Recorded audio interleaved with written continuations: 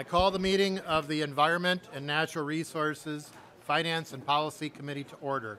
A quorum is present. Representative Lislegard, have you looked at the minutes? So moved, Mr. Chair. Representative Lislegard moves the minutes for March 7th, 2023.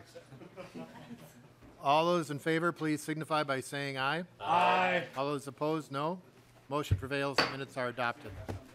Members and audience, we have a very full agenda today, so we're going to try to move promptly. I'm going to mention the time allotted that we have for the bills. So Representative Kozlowski is first with House File 1873, and we have till about 20 after 3 for this bill. Welcome to the committee. I will move that House File 1873 be recommended to be re-referred to the Judiciary, Finance, and Policy Committee. Representative Kozlowski, welcome. Excellent. Thank you, Chair Hansen and members of the committee. We are here and grateful for the opportunity to present House File 1873. As we know, our clean water is a very valuable resource here in Minnesota, and the access and connection to it is very vital. I live right on the lake in Duluth, and access to streams and rivers and everything else. So we know that it's also really important to our identity, our culture, tradition, but also to our economy and to our recreational access and drinking and supply. So we're here for this bill as environmental degradation and climate change continue to face us with 100-year storms and droughts turned into every 10 years that threaten our future. And here, even in the land of 10,000 lakes, there is a finite amount of water with very real threats to our water supply, made up of aquifers and lakes, streams, wetlands, and more. So here with that commitment to advance our climate resilient solutions that will equip us and our friends in the DNR agency with more responsive tools and investments for folks to protect and restore the health of our water and our soil and our land and our people. And so that's why this bill is really important, is because compliance and education are the goal with the state's water laws, and DNR permits are necessary to protect and ensure the best use of Minnesota's water resources.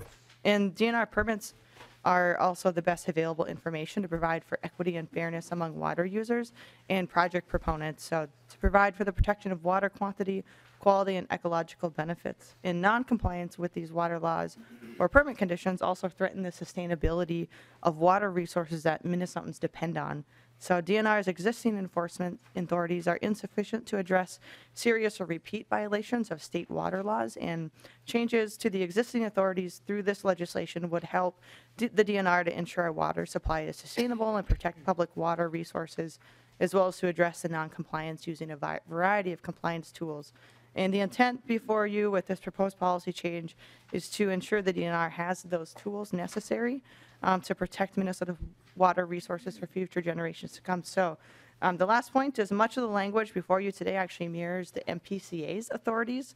And next I'd like to turn it over to my testifier, Katie Smith, who is here from the DNR as the Ecological and Water Resources Division Director to run through the bill.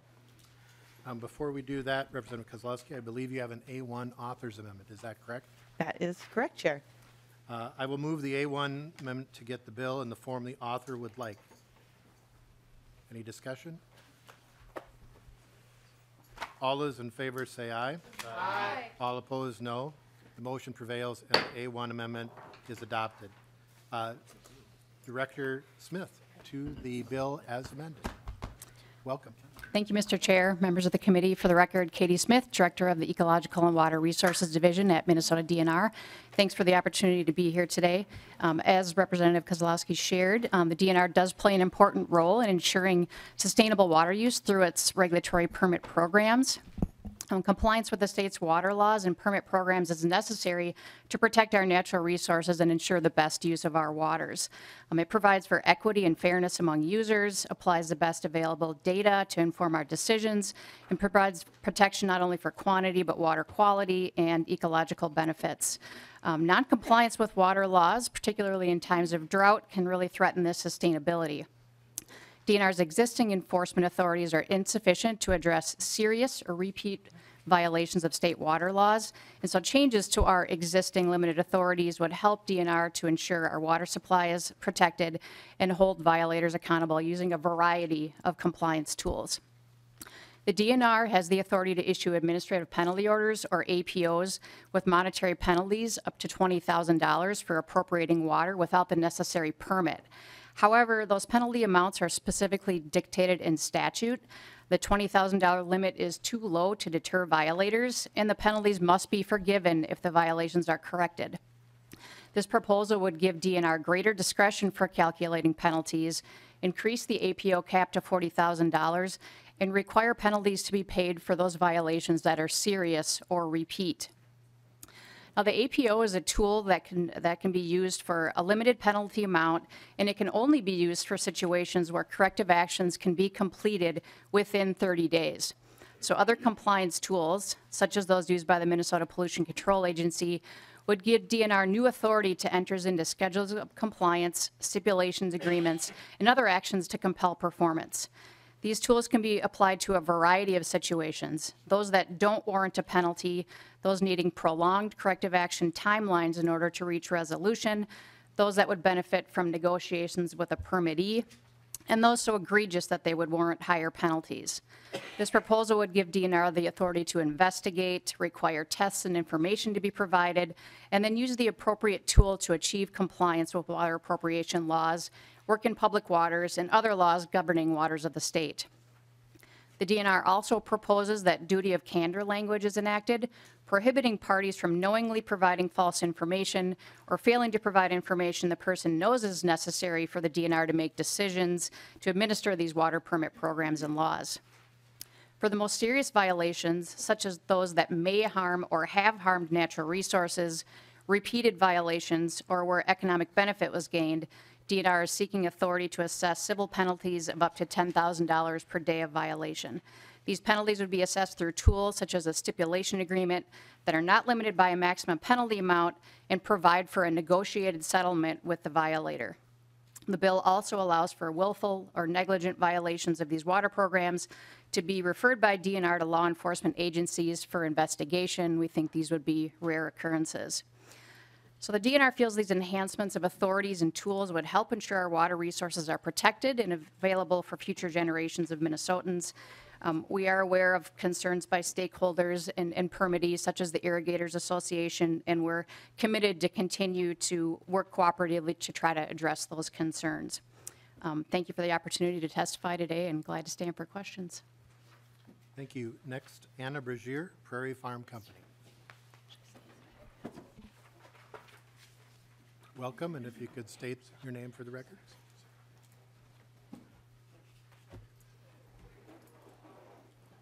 Mr. Chair, Doug Carnival for the record, representing the Irrigators Association of Minnesota, with Anna Brazier, who's here as the Vice President of the association here in Minnesota. She's going to provide some personal testimony as a family farmer here, but I just wanted to point out that we've been working with the PCA to try and limit this bill. It seems to provide for a remedy in situations that really aren't applicable to family farms that may overuse permitted water during emergencies like droughts. And the bill has stricken language that has a graduated penalty approach and simply said up to $40,000. That gives these folks a great concern, as well as the insertion into the bill of the opportunity for criminal penalties without any indication as to how that might be applied. So we have some reservations, and I think Anna can tell you her personal story. Thank you, Mr. Chair. And before we do that, I would like to have the author at the table when there's testimony. Sure. So I'll excuse myself. Mr. Chairman and members of the committee, thank you for having me. My name is Anna Brazier. I own and operate my family farm in Rice, Minnesota. I'm in Benton County. I returned to the farm in 2018 after 15 years of working in the metro area. My dad bought the farm from his family and established irrigation in our area, and we are currently a fourth-generation farm. We have prioritized sustainable agriculture and conservation of natural resources, as well as our community for many years. We are recently certified Minnesota agricultural water quality producers, and we use best management practices to grow food like potatoes, kidney beans, peas, and corn. I also serve as the Vice President of the Irrigators Association, which advocates and educates irrigators across our state. You know, Minnesota is an ag state. Agricultural production and processing ranks second in the overall GDP, $112 billion annually in economic impact, and 430,000 jobs. Irrigation applies to about 750,000 of those acres and help farmers grow crops, including the top 10 that Minnesota produces: corn, sugar beets, peas, soybeans, potatoes, canola, wheat, alfalfa, and horticulture. We've had water allocations for a long time. We've been reporting water use. We got our first irrigator in 1970, so almost 50 years. Across our state, very few infractions are caused by farmers. I think this bill disproportionately affects farmers who are trying to produce crops and sustain their business and are doing so, you know, as economically and with conservation in mind as possible. So using a one-size-fits-all approach on enforcement doesn't really work here, and we think there should be some exemptions for agriculture. The main concerns, again, are the increased fines. I have 70 pivots on my farm, so I know that I can't go over on my water permits. 40,000 times 70, that would be more than my farm could handle for sure. Civil penalties and potential criminal prosecution is also something that I think is unintended for agriculture. And I think that's the end of my comments, and I'm happy to answer any questions. Any question? Is there anyone else in the audience who would like to testify for or against the bill? Anyone else? Any questions from members?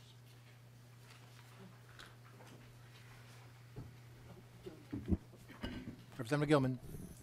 Thank you, Chair. This question is for the author.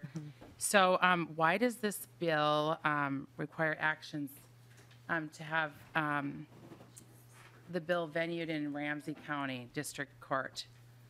So usually if there's an action that happens, it would be where the harm occurs instead of coming down to Ramsey County.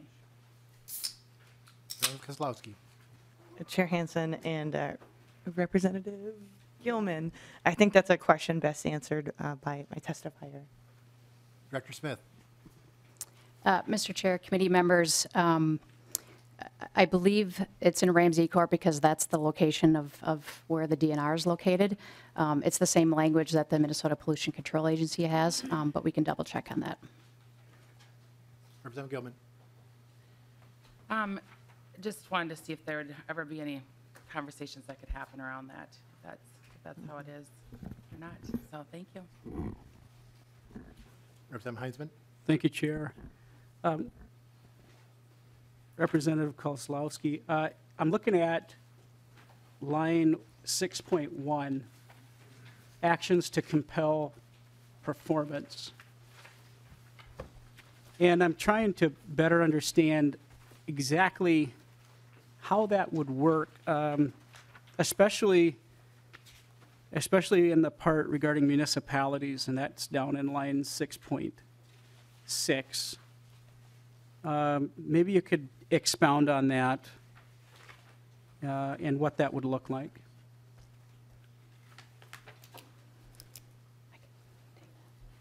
Director Smith.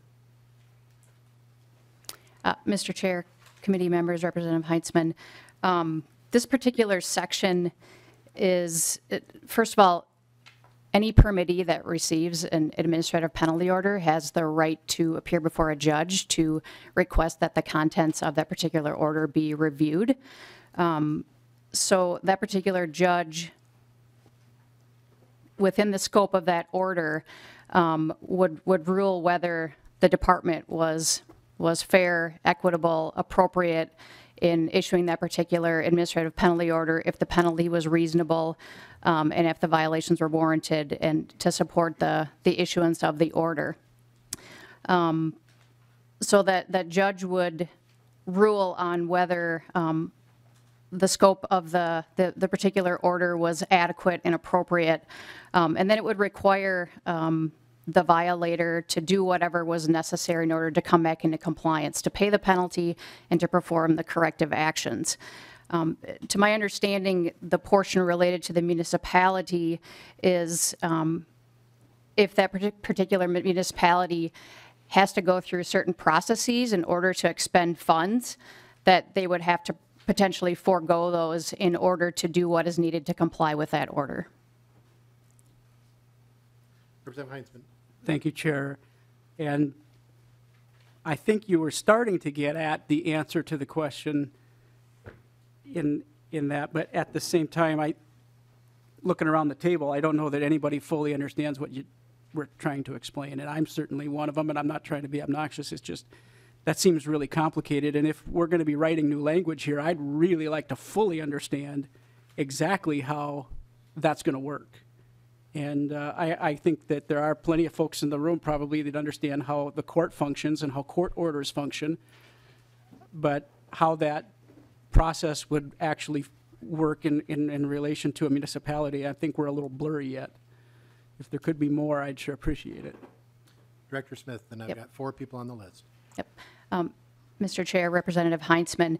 So if, for example, the department were to issue an administrative penalty order to an irrigator for irrigating without a permit, and that irrigator decided to appeal that administrative penalty order, that individual or company would appear in front of a judge, and the judge would decide whether or not the violation occurred, if the penalty was reasonable, if the corrective actions were warranted, and then the regulated party, depending on the judge's order, would have to comply with that decision. And the bill is going to judiciary. Thank you, Chair. I think that there's definitely going to need to be more eyes on this. I'm not expecting this committee to function as judiciary, but it would be nice if there was a broader explanation. Representative Edelson, then Representative Schultz, then Representative Vang, and then Representative Brand. Thank you, Mr. Chair, and I'll keep mine brief. Ms. Smith, you had, and thank you, Representative Kozlowski, for the bill. This is a weird position to be in. I guess, Ms. Smith, you had talked about violations and also repeat violations, and I'm wondering if you could give maybe 2 or 3 examples of people that are making violations, what areas, what industries, and where we're seeing repeat violations, because water, I value, and I think our entire state realizes this is like our most important natural resource. So I really genuinely want to know how this is working for you. Director Smith? Mr. Chair, Representative Edelson, yes, I think an example of what we've seen that would constitute a repeat violation would be, for example, an irrigator who's irrigating without a permit. And in several instances, the DNR has issued a cease and desist order, which that irrigator did not comply with, and continued to operate, to continue to irrigate. And so I think that would be an example of where we've seen repeat violations. We would judge each individual situation based on its merits, and perhaps in some cases we would start with a notice of violation, which this bill would give us a variety of tools, not just penalty carrying tools. And so, for example, if we issued a notice of violation and ordered someone to stop and they did not comply, we would perhaps consider moving to an administrative penalty order, which would have more teeth. Representative Edelson. Thank you, Mr. Chair. And Ms. Smith, I'd be very supportive of that penalty, because the reality is those permits are there for a reason. If people are violating them, and I'm also looking at the duty of candor language, which is making clear to me that obviously the DNR is experiencing false statements or failure to disclose things like this. So very supportive. Thank you. Representative Kozlowski. Right, thank you, Chair Hansen, and to Representative Edelson for a great question for what does this look like. I think, one of the compelling examples that illustrated some of the things that are happening, and to the testifier earlier, there's data that was put out by the Minnesota DNR that talked about it was 96% of water permits are like irrigators, like farmers, sustainable practices, right, who are at 96% are not utilizing the full water level that they could with their permits. It's really 4% who are making some of these egregious violations.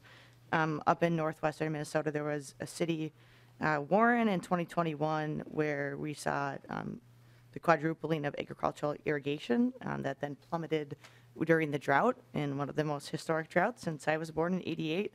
And that actually led to the city needing to take action with DNR because they were fearful that the water supply was going to be no more.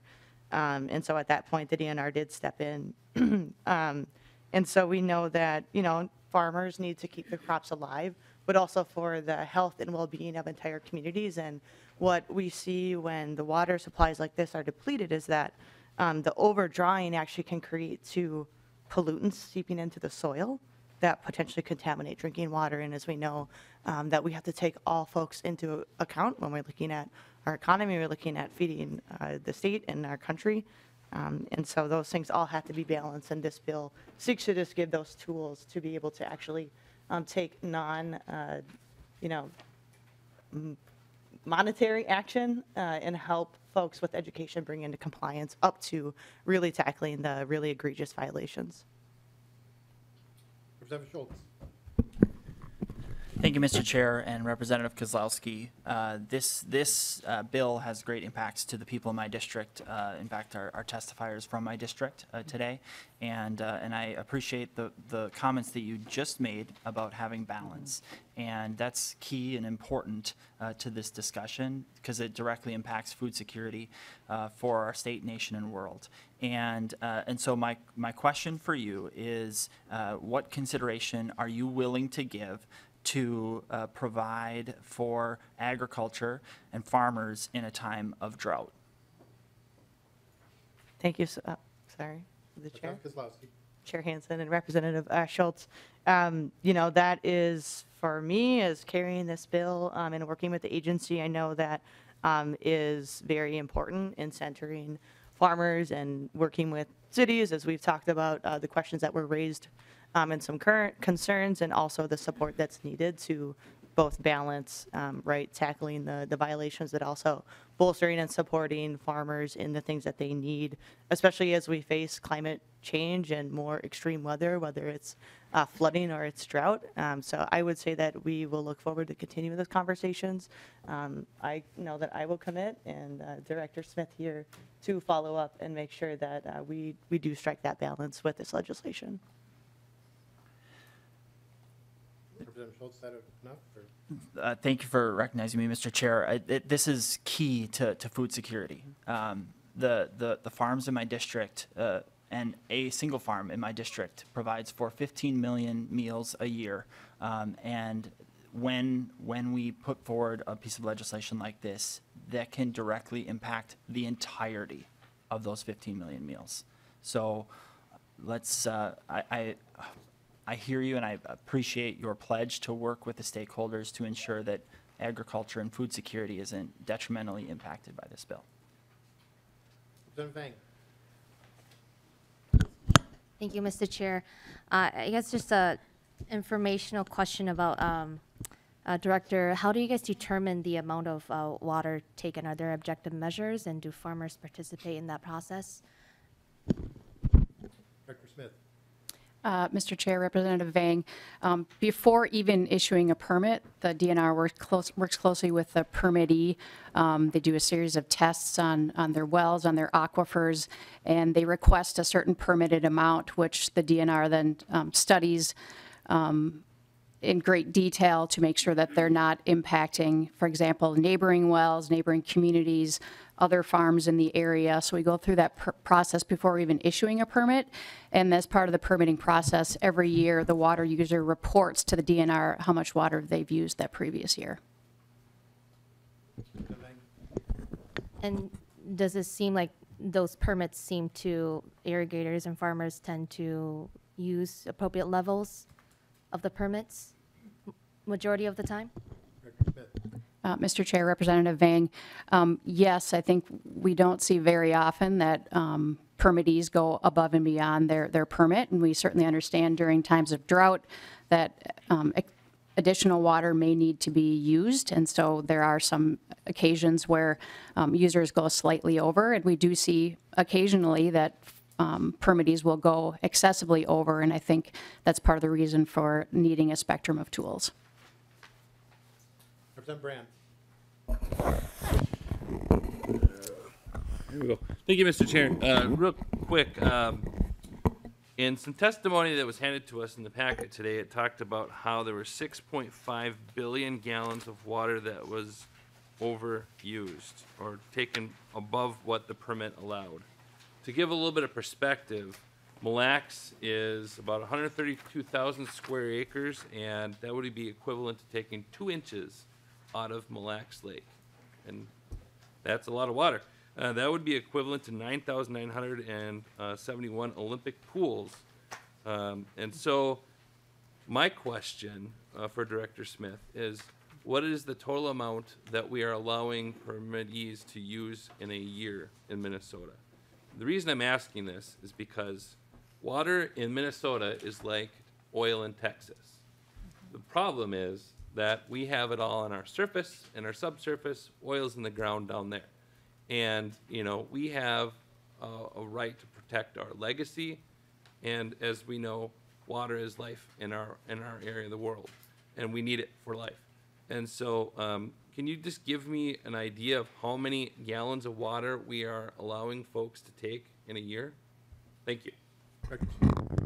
Mr. Chair, Representative Brand, I don't have that information at my fingertips, but that's a great question. We can get back to you with that answer.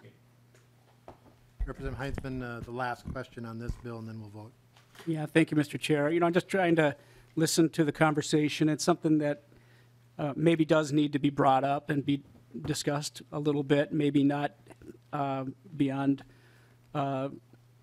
maybe in this current committee, maybe in another one, but it does sound like we're trying to get after issues that have taken place with non-permit holders. So if we're talking about that, then I wish the scope of the bill would address that. If we need stiffer penalties in cases where someone hasn't had a permit and acted inappropriately, I would like to see something more specifically directed to that if that's the issue we're trying to get at. Representative Kozlowski to close. Great. Thank you so much, Chair Hansen. And, you know, just real quick to that, I'd say that we are talking about both, and it is permit holders. One large potato corporate company actually represented 23% of the draw of that violation. So I think it's really clear that in this conversation, we're headed to additional committee stops, and we'll continue to have the conversation that is going to get us to have the solutions that are needed to face our future head on. So thank you so much. And would ask you to consider supporting this and referring it to the next committee. I renew my motion that House File 1873 as amended be re-referred to the Judiciary, Finance, and Policy Committee. All those in favor say aye. Aye. Opposed say nay. Nay. Ayes have it. Motion is adopted. On to the next committee. Next up, Representative Stephenson, House File 2388. Upper Sioux Agency State Park transfer required and report required. I was going to allow until 3:35, but I think we're going to go a little longer than that. So, Representative Stephenson to the bill. I move that House File 2388 be laid over for possible inclusion in an omnibus bill. Mr. Chair, members of the committee, I am immensely proud to bring before you House File 2388, a bill to return the Upper Sioux Agency State Park to the people of the Upper Sioux Nation. And I'm not going to say a whole lot because I have the honor to be sitting next to Chair Kevin Jensvold, who I think will do a much better job of articulating the story leading up to today's hearing and the importance of this bill. I'll just simply say that when I think about all of the reasons why it's important for us to pass this bill, I always just keep coming back to that thing that there are points in time where we have the opportunity to do the right thing, and this is the right thing, to return this land at this time.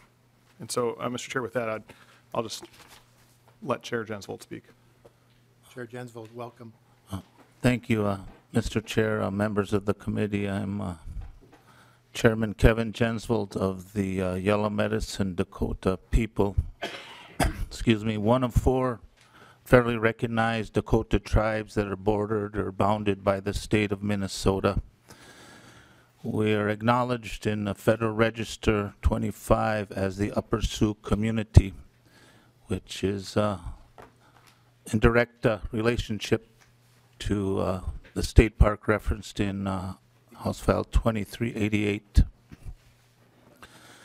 I've served in a capacity as tribal chairman for the last 18 years, and it's I've had the opportunity to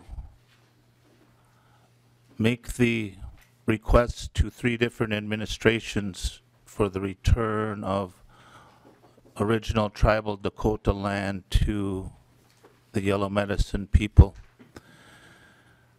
I thank Representative Stephenson and all of these co-authors to this bill, because this is a culmination of 18 years of effort that brought me here to this desk today.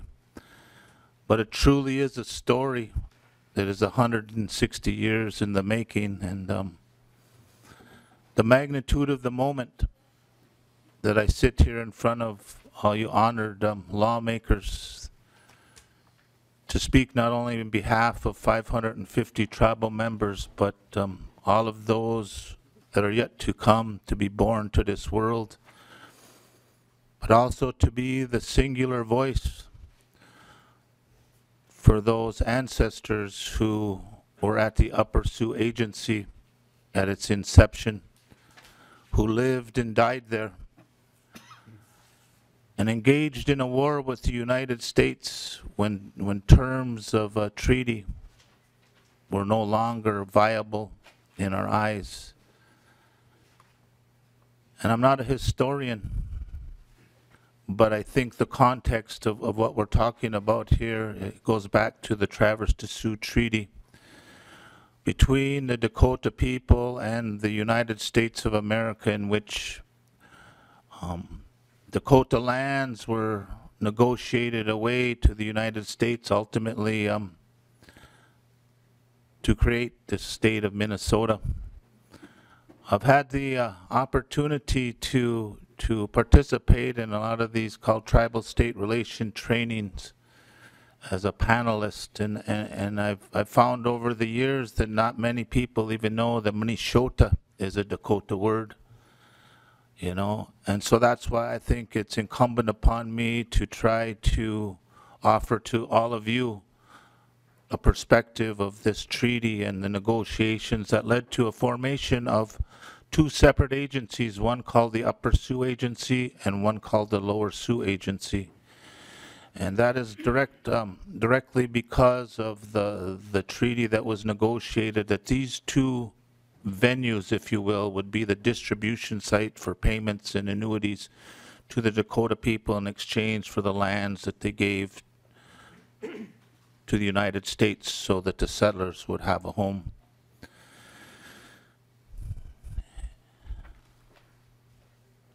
Part of that agreement we made as Dakota people, we call it the Chanumpa. In today's terms, the European calls it a peace pipe, because what it was, when it was part of those negotiations, it was always seen as a sign of peace. That is a misconception of what that sacred instrument is. We made the deal with the United States with that sacred Chanumpa, which is, when we did that, we made our commitment to our Creator. And because of that, it was very difficult for our people to then say, how could the opposing people, the United States, not honor that commitment the same way we did?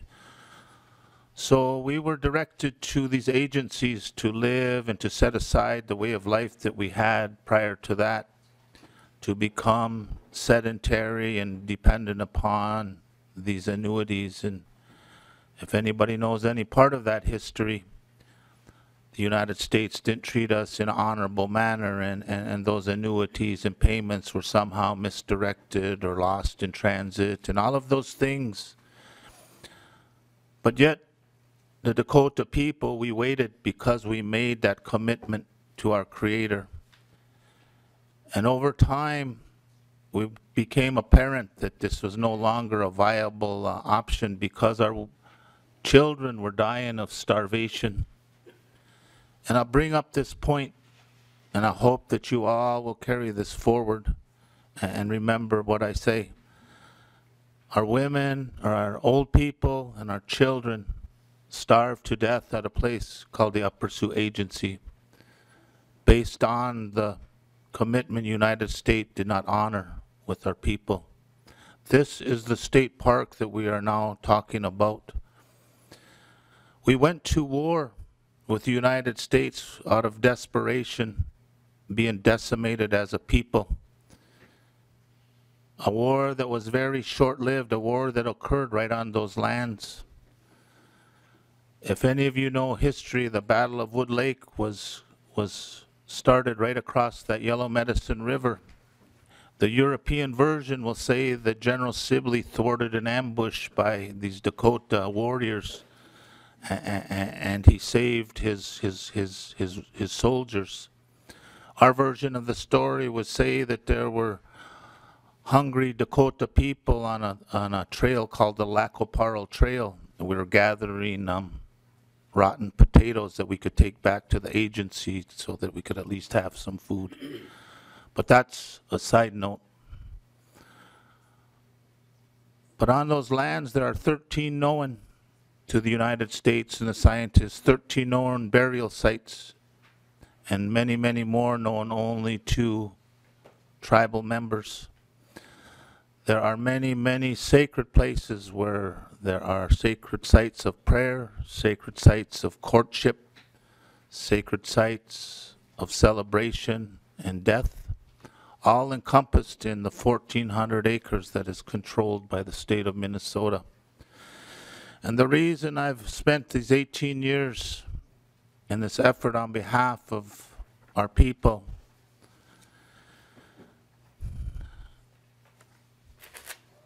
according to what I know, the state park was made for two purposes: to interpret and preserve that story. But also the second component was for a place for all Minnesotans to recreate. You know, across an ocean, there are places there, terms like genocide and Holocaust. And there are places there that are treated in a much different manner. And it's such that I don't believe that it's in human nature to dance upon the graves of a vanquished foe, or to celebrate and commercialize those things when just adjacent lands, those same people still live today. The people that have been in that river valley for 10,000 years. We live that life. I've been in this world since 1964, probably when that creation of that park was around that time. A wise man told me yesterday, he says, when we bring this to the attention of the state, we're going to have to be prepared for the vitriol that ensues, and that is true. The paper, one of the local papers contacted me a couple days ago, and I said, out of respect for you as lawmakers and as respect for the state government, I got no comment. I'm going to bring my testimony to the state and allow them to do their job as decision makers. But a story came out anyways, you know, and it is slanted, in my opinion, to that end that somehow we're asking for something more than consideration. Each of you and the Dakota people, we come together right here at this moment in time.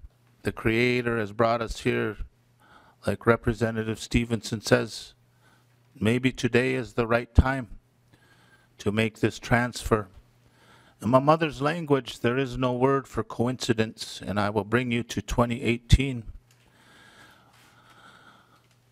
At that point in time, part of the road, State Highway 67, fell off the side of the hill that bisected that state park, making it impassable, and that the eastern side of the park was now separated by that road. And the only way to access the eastern half of that park was across 10 miles around, across a bridge that MnDOT is now going to decommission as well in the near future. And so that too will basically isolate that eastern portion of that park, rendering it worthless as a campground. And also in that time, Lower Sioux Agency, part of their lands were returned to them under the same conditions that the upper agency was created and under the conditions that the people lived. You know, the state engaged them as well. So it reinvigorated my commitment to make this happen. Governor Walz and the Upper Sioux Tribal Council made a trip to Washington, D.C. because there's what's called the Land Water Conservation Fund that has a say in this. And we wanted to make sure that if this is what the moment in time that we all agree that this is proper and just, that we would do our best as a tribal nation to assist the state in a seamless transfer. You know, that occurred as well. Governor Walz came there and he walked upon that land on a cold and rainy day, and I think he understood what I'm trying to convey to all of you today. Starvation is not an overnight process. Our ancestors endured that to the point that we went to war out of desperation. I don't think that it's right and righteous and just that there are picnic tables there where people will go on a Sunday, and it's good, they have a good time. But there's never been in the 60-some years an accurate interpretation. It's always been sanitized or homogenized or maybe even ignored. Because history and truth are sometimes ugly, and this is the most ugliest moment in the state of Minnesota's history as it reflects upon the Dakota people, was at that time when that agency was a place of death and despair. I will say that it was a concentration camp. I will say that it was a place of genocide. I will say that it was a Holocaust of a magnitude that nobody can imagine unless it's your people that will suffer that. And I offer all of this to you in a short time, 160 years of this pain that my people have endured, and especially when I can look out the window of my office and see the battlefields and hear the suffering. Nothing worse than hearing a baby cry when they're hungry. And that is very important. And we're all here today, like I said, at the grace of our Creator. And we can make a monumental shift in the narrative that's put forth for all of our children's and their children's moving forward. And I ask you for consideration. The DNR supports this. The governor supports this. I believe there are 5 or 6 co-authors as well. And this is not just spontaneous, and I will address, and I don't know if it's proper or not, but I do know that the mayor of Granite Falls has provided testimony, and I would like to refute some of those comments that he made into the paper the other day, where he makes statement there's not been any conversation with the Upper Sioux community. I would totally disagree with that. I've been known him over 18 years. He's been mayor longer than that. I know under he's under the chairman of the Friends of the Upper Sioux State Park. That's the title he's using here. But he is known all of these years our desire. So I think that I have to bring that forth to your attention because that is additional testimony. And if he truly was a friend of the state park and wanted to make it known in an accurate manner what occurred there, yeah, he would be sitting here with me today.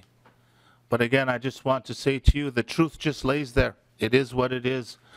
None of us were there. I've heard that many times. Get over it. None of us were there. I wasn't there. That's true. But we are here today. And I ask for your consideration on behalf of the Dakota people, that you would be willing to make it right and make it known that if this truly is one Minnesota, as I heard the governor say, then it has to include the first Minnesotans. I say thank you all, and if there's any questions, I would be honored to address them if I could. Thank you. And we do have the Commissioner of DNR to testify as well. Thank you.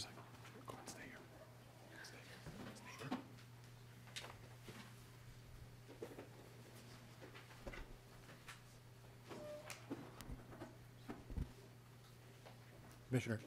Mr. Chairman and members of the committee, I'm Sarah Stroman. I'm the Commissioner of the Minnesota Department of Natural Resources. I'm going to be really brief here, but there are 3 points that I wanted to share with the committee. One is, I'm sure you're all aware that we take great pride in being the manager of Minnesota's state park system. It is not lightly that we take and enter into a conversation about transferring one of our state parks. This, as I think you've heard Chairman Jensvold talk about, is an extremely unique case. The Upper Sioux Agency State Park was established for 2 purposes. One was to preserve and interpret the historic agency site. And I think as you've heard Chairman Jensvold, there is another story, and there is a story that needs to be told by the Dakota people that we as the state of Minnesota cannot tell. The second purpose was to provide recreation opportunities in the Minnesota River Valley. And I would offer that there are many places where we can do this. The third reason that we're coming to this with a commitment of support is the state of repair at the Upper Sioux Agency State Park is one that needs significant investment from the state of Minnesota in order to continue to operate it as a park. The visitor center is in need of repair to remain operational, or probably a rebuild. We have campgrounds along the river that flood, and as Chairman Jensvold talked about, the biggest problem is there is now a sinkhole in the highway that accesses the park from one side of it to the other. And it is not any foregone conclusion that that road will be rebuilt in a way that allows the connectivity with the park. And so for those reasons, and because we believe it is the right thing to do, the DNR and Governor Walz and Lieutenant Governor Flanagan have committed to working with the Upper Sioux community through the process on this transfer. It is a process that has to happen. This bill is an important step, but it is one step. The other steps will include the public outreach that we will do with the community around Granite Falls and Minnesotans across the state. And in fact, our regional director, Scott Ramhout, was meeting with Mayor Kozlowski this morning. And then as Chairman Jensvold mentioned, this park is covered with a federal encumbrance due to the Land and Water Conservation Fund. And so there is a process similar to the one we went through with the Lower Sioux community that will involve us working with the National Park Service and Department of Interior to remove that lock-on encumbrance. And as DNR, we will be responsible for then finding replacement recreation lands that will be available to Minnesotans. And we will do that, I think, both in terms of meeting the specific terms of the Land and Water Conservation Fund, and then part of that outreach we'll be having with the community is what else can we do with the investment that we would have had to make in the park in order to provide recreational opportunity in that Granite Falls area. So, Mr. Chair, with that, I will conclude my comments here and just share my support of this bill moving forward at this time, and be happy to answer any questions. Is there anyone else in the audience who would like to testify for or against this bill? Anyone else? Questions from members? Representative Gilman and then Representative Jordan. Thank you, Chair. So you briefly mentioned going to Washington. So if these lands are transferred to the Upper Sioux community, is the federal government involved at all in the process of this? And if so, what is the process? Representative Stephenson. Yeah, and I'll just say, I know that it was the chairman's comments about going to DC and with the governor, I know, and we talked about that at the time it was happening, and he can maybe tell you more about what was involved in that. There is a federal encumbrance that that the commissioner discussed, that the chairman mentioned, that is in the process of being worked through, but I don't know if the chairman wants to briefly discuss that as well. Chair Jensvold. Thank you, Mr. Chair, Representative. I think that, excuse me, what was your question again? Representative Gilman. Thank you. So if the federal government is at all involved in this process, you mentioned going to Washington. So are you asking not only us to sit at the table, but is the federal government sitting at the table? One of the dynamics, and I know there's probably lawyers on your committee there probably, would relish the opportunity to discuss this, but Lawyers.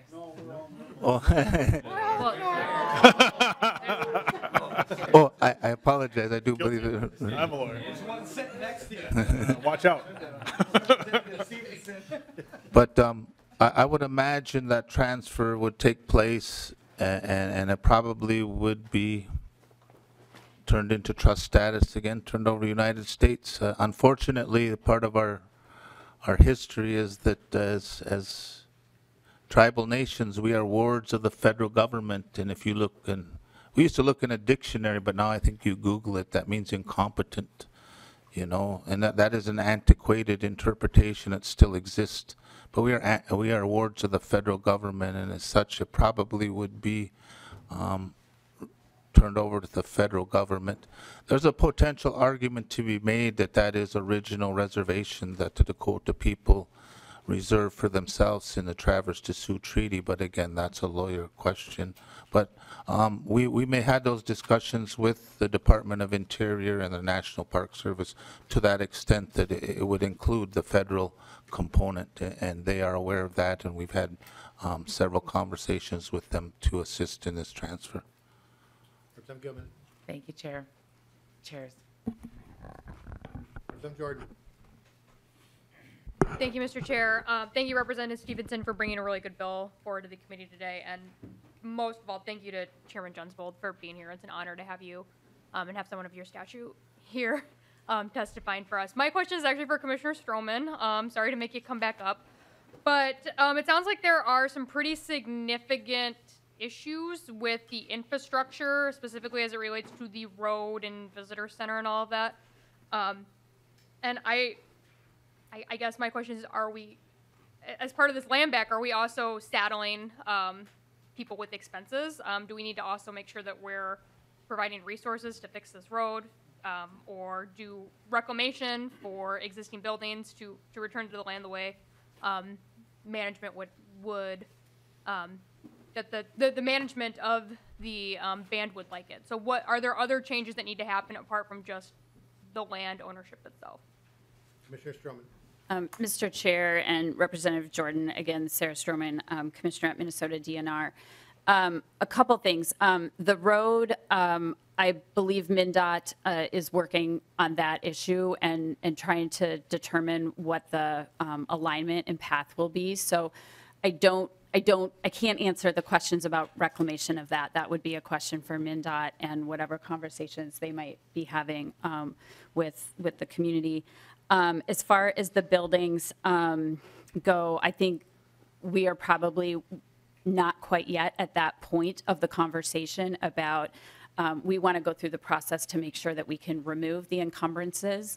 I should mention that in addition to the federal lock-on encumbrance, there is a bond encumbrance on the visitor center, and the defeasance of that is included in the governor's budget, and I believe was in the bonding bill that passed the House. So that is on its way to remove the encumbrances, and then I think it is a conversation that is ongoing between the department and Chairman Jensvold and his council about what we do with the remaining structures on the land. Okay. Chairman Jensvold said he could address the road. Chairman Jensvold.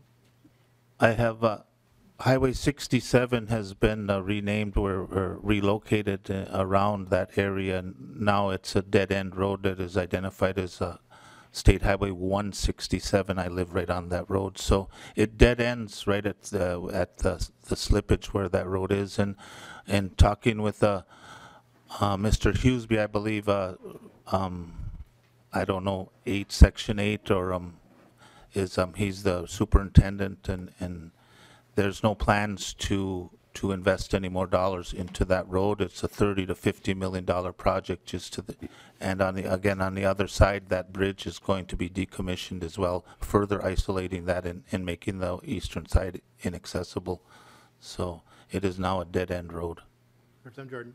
Thank you, Mr. Chair. Thank you, Commissioner. Thank you, Chairman, for that. I just want to make sure that as I think this is a great, I hear a lot from my constituents that they are interested in what the state of Minnesota is doing to repair the harm that the state of Minnesota did to our sovereign tribal nations, specifically questions about land back. I think this is a great example of that.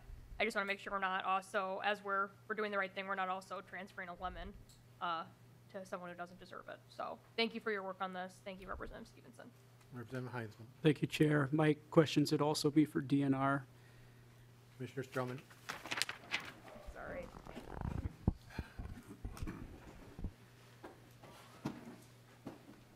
Commissioner Stroman. Representative Heinzman. Thank you, Chair.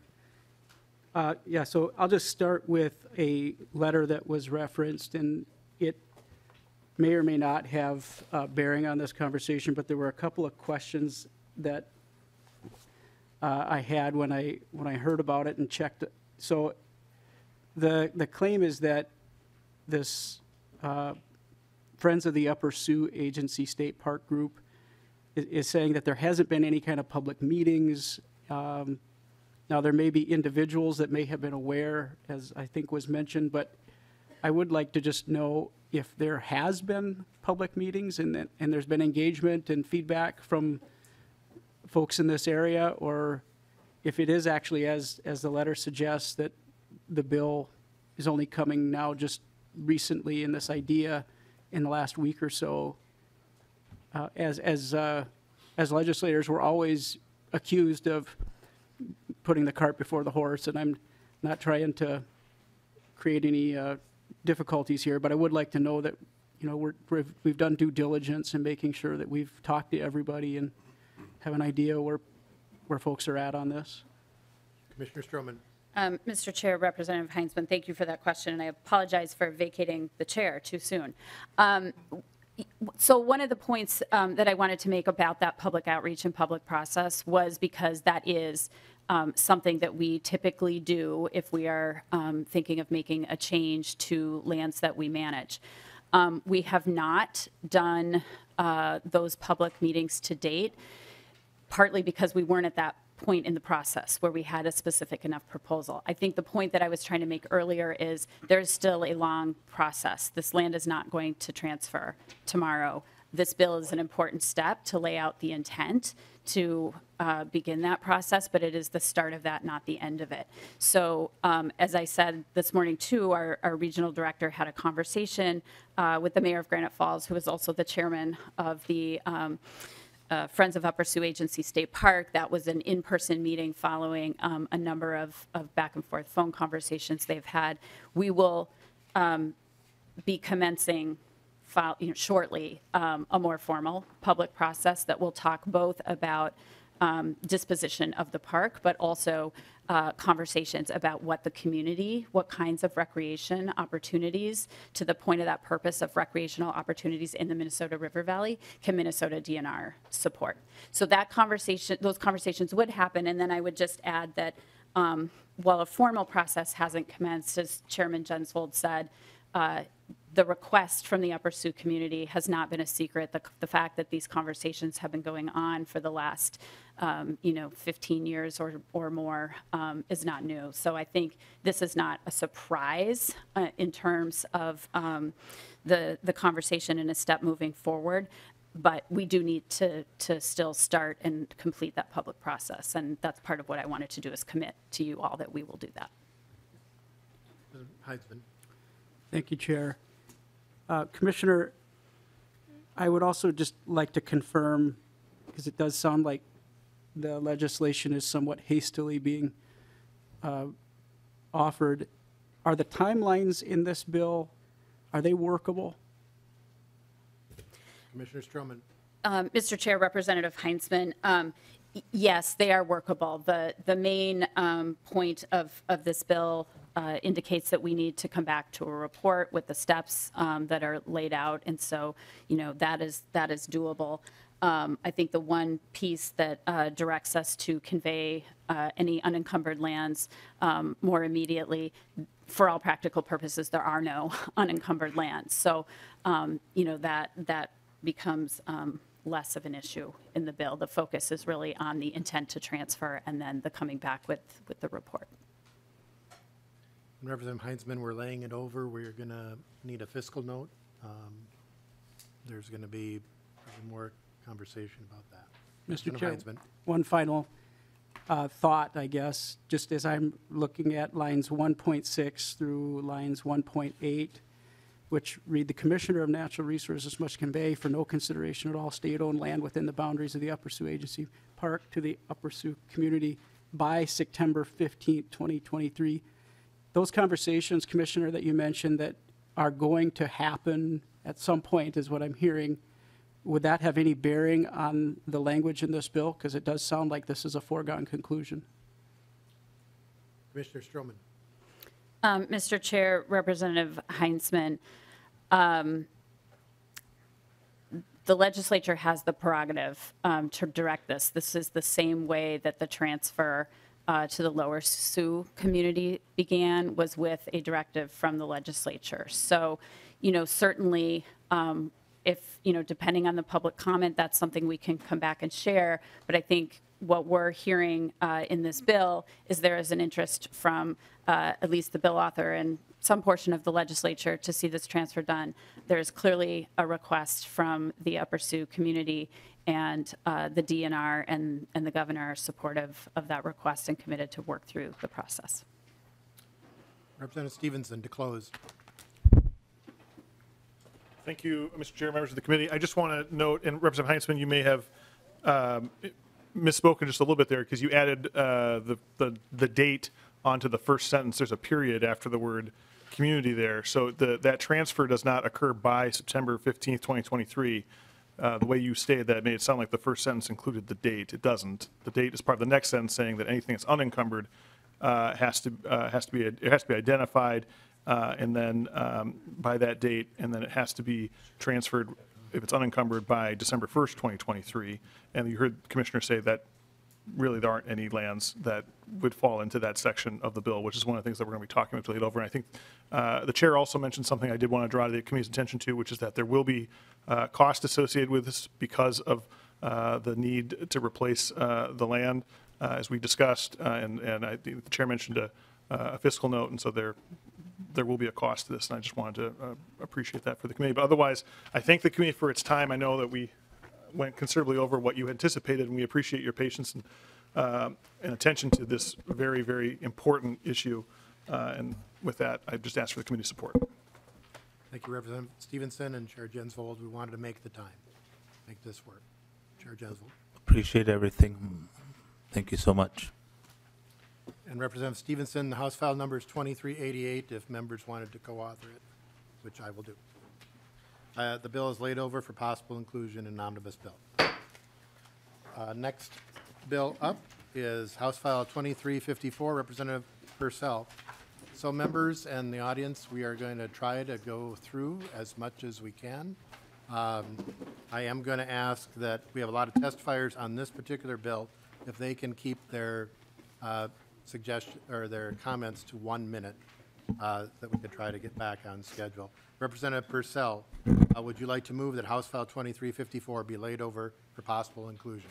Yes, Mr. Chair, so moved. Representative Pursell, to your bill. Thank you, Mr. Chair. House File 2354 directs the Board of Water and Soil Resources to create a statewide electronic database where notice is published for petition drainage projects and reestablishment of records as defined in Minnesota Statute 103E. There are three key issues with the current public notice requirements in this statute that the Drainage Registry Information Portal would address. First, the current public notice requirements for drainage projects limit mandatory notice to the project petitioners and those in the immediate jurisdiction of the local drainage authority, rather than the broader public. However, drainage projects can and have fundamentally altered the hydrology of many of our public waters in ways that have led to increased erosion and downstream flooding, increased nutrient loads from cropland runoff, and the destruction of thousands of acres of wetland, along with their critical ecosystem functions. Because of these impacts to public resources, it's important to have a centralized statewide database where the broader public, downstream landowners, tribal nations, local government units, and regulatory agencies can learn about new proposed drainage projects before these impacts occur.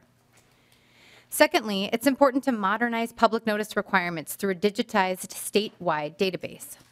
Current mandatory public notice requirements are by mail, and while some drainage authorities do maintain a website, this is not consistent across the state. Without a centralized electronic database, members of the public who want to learn about drainage projects must navigate the 87+ different drainage authority jurisdictions, only some of which have websites. This is an undue burden on the public for projects with the proven potential to significantly impact public water resources.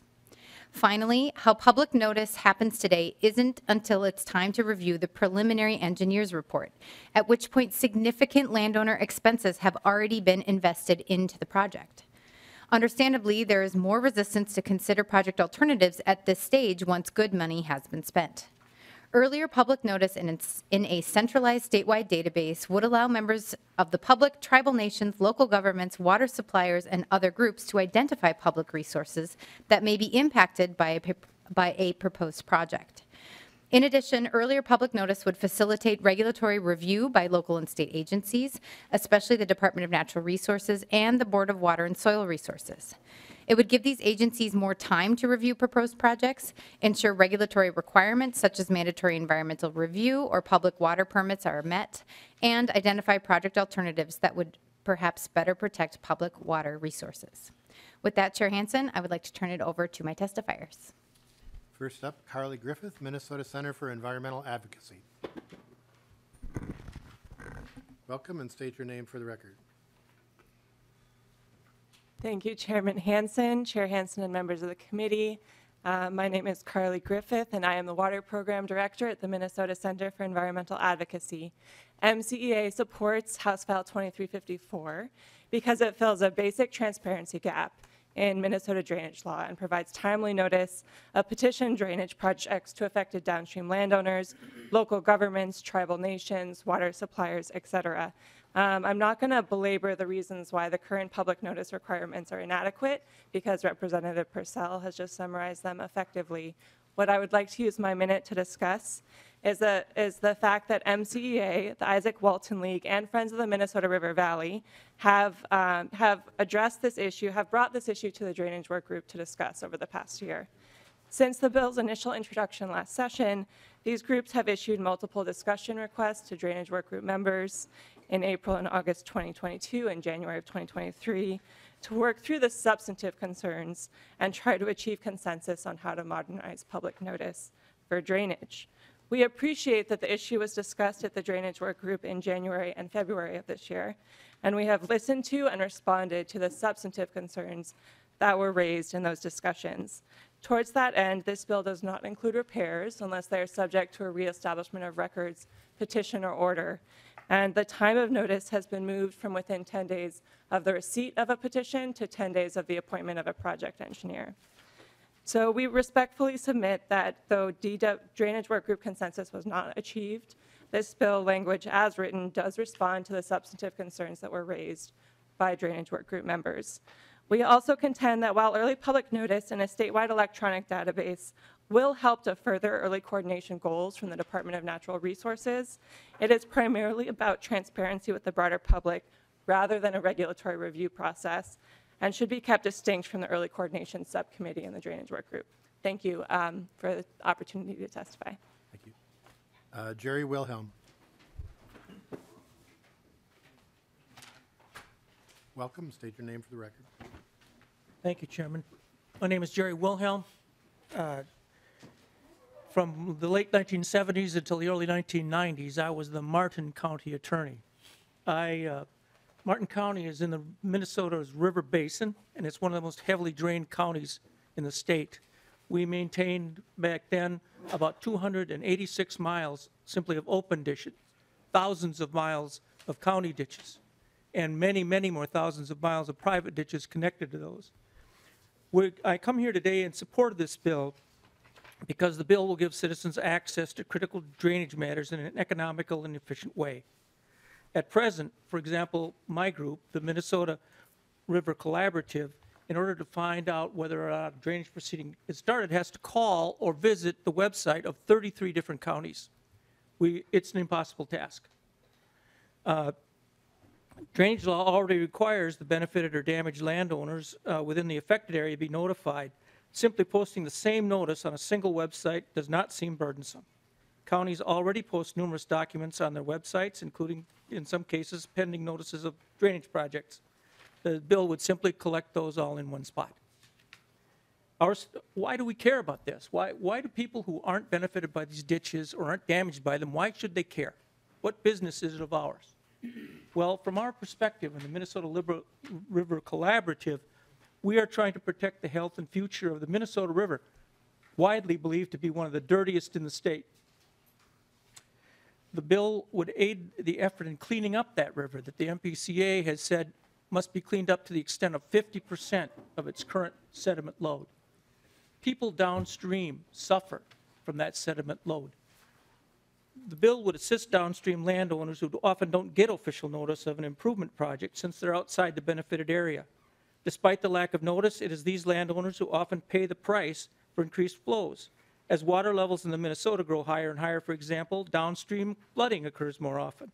A member of the collaborative who farms downstream, far downstream near Shakopee, loses land every year.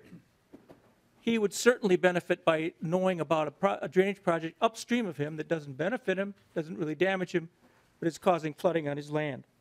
The bill provides a place for those folks to get such a notice. So this bill helps everyone. Counties can be assured that interested parties get involved at the beginning and not the end of the process. Groups and individuals concerned about clean water can get early notice of the project as well, as can downstream landowners.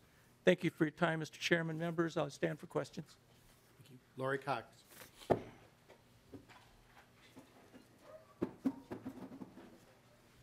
Welcome. State your name for the record. Thank you, Chair and members of the committee. My name is Lori Cox. I thank you for the opportunity to testify today in support of this bill. I farm and lease land to food farmers in Carver County. Our land is 2 parcels away from where the Minnesota River Valley Refuge begins. I serve on the advisory boards for my local water management org, the Minnesota Ag Water Quality Certification Program, Board of Directors for Minnesota Institute for Sustainable Ag, and Minnesota Ag in the Classroom. This bill allows the public to better understand how drainage and water flowage works in watersheds throughout Minnesota. Public waters can include natural and altered water courses that meet the statutory definition in 103G. Our agencies, MPCA, MDA, MDH, DNR, and Bowser, describe water pollutants and impairments via monitoring and reports. Will further change to already impaired waters bring further damage to the same or downstream waterways, or bring net new impairments to a given storage or flow area where an individual resides, runs a business, keeps livestock, or recreates? Your yes vote on this will help ensure Minnesota's direct investment into public transparency and also to meet agency missions. I humbly ask for your support for this bill. Thank you. Ray Bone, Minnesota Watersheds.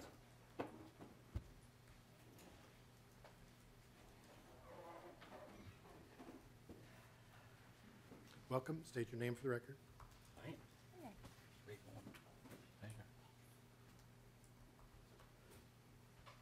Mr. Chairman, members of the committee. It's nice to be back. I haven't been here for a while.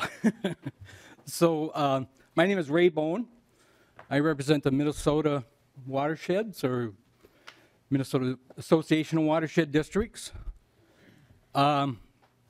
We don't believe this bill is ready for prime time yet.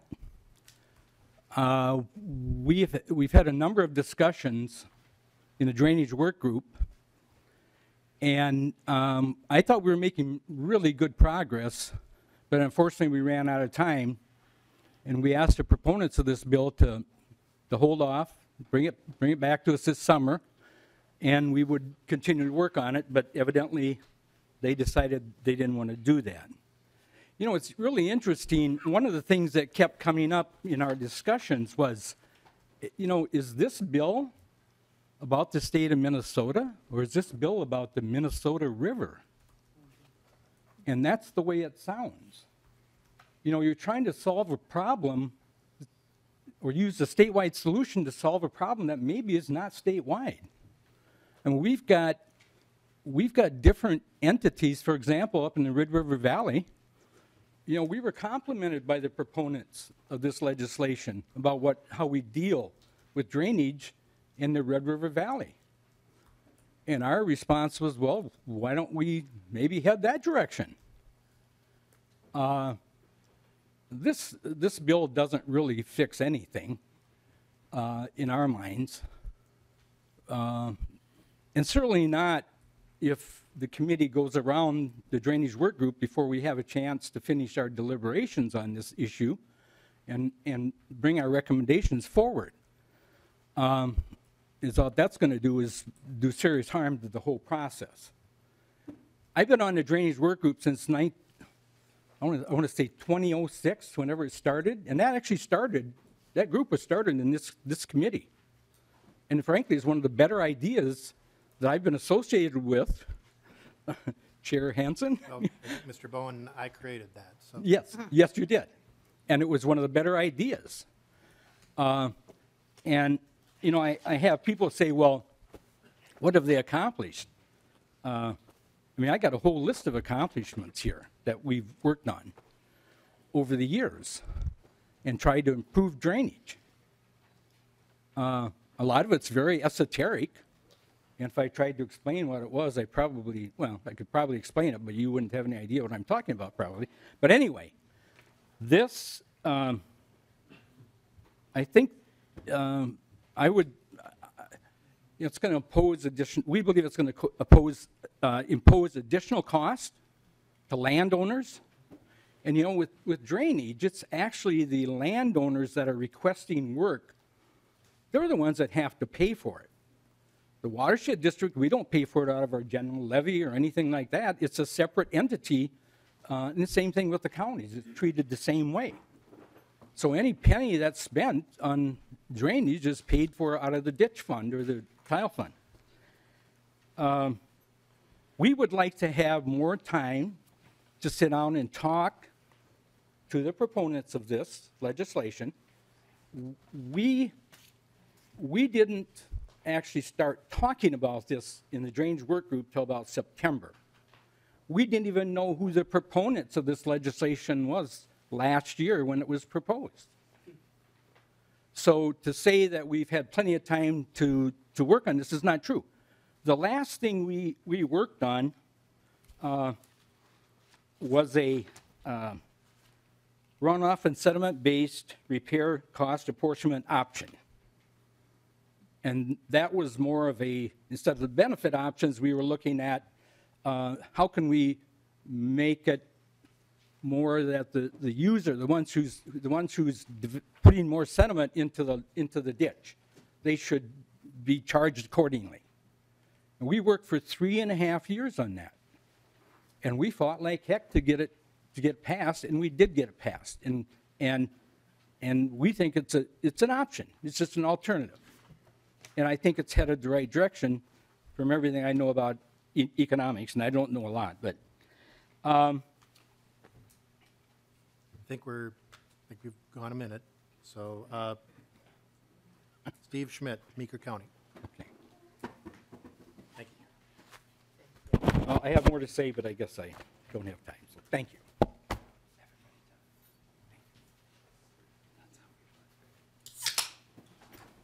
Welcome. State your name for the record. Thank you, Mr. Chair, members of the committee. I'm Steve Schmidt. I'm a second-term Meeker County Commissioner, current board chair, and a past member of the Sauk River Watershed Board. I am testifying today on behalf of the Association of Minnesota Counties and the Minnesota Rural Counties. One of our responsibilities as county board is to serve as the local drainage authority, acting as our drainage system's governing body. Current statutory process requires numerous notifications, public hearings, opportunities for meetings, mailings, and other forms of communication. Drainage authorities participate in the Drainage Work Group, or the DWG, and are committed to collaboration on process improvement. It has been a long-standing practice for the DWG stakeholders to work through issues to reach consensus for recommended changes to the drainage law. Public notice and early coordination need to go hand in hand. All the members of the Drainage Work Group agreed that a subcommittee should be charged with working on an early coordination proposal after the legislative session. Passing legislation that creates early notice without a meaningful way to receive and to react to input will exacerbate the disagreements and the difficulties. It will also damage trust that our engagement at the DWG actually means something and has some teeth, and that the participants are willing to make tough choices, difficult choices, and reach compromise and consensus. On behalf of AMC and MRC, we would ask that this committee not pass House File 2354 and allow the Drainage Work Group to continue to do its work to develop a plan that not only improves public awareness, but leads to better outcomes. I thank you for your time and consideration. Thank you. Is there anyone else in the audience who would like to testify for or against the bill? Anyone else in the audience? Questions from members. Representative Heinzman. Thank you, Chair. As you know, Mr. Chair, and maybe some might not, Representative Pursell, I previously to the legislature was a watershed district manager, served at that level for some time. And the kinds of testimony, the things that we're hearing in testimony today, I think are likely very well founded. And the Drainage Work Group, which I'm somewhat familiar with in my previous life, I think that is the route that has worked on a number of these, as we've heard in testimony, very complicated issues and gotten results with stakeholders all at the table, pounding it out, figuring out how to work through some of these issues.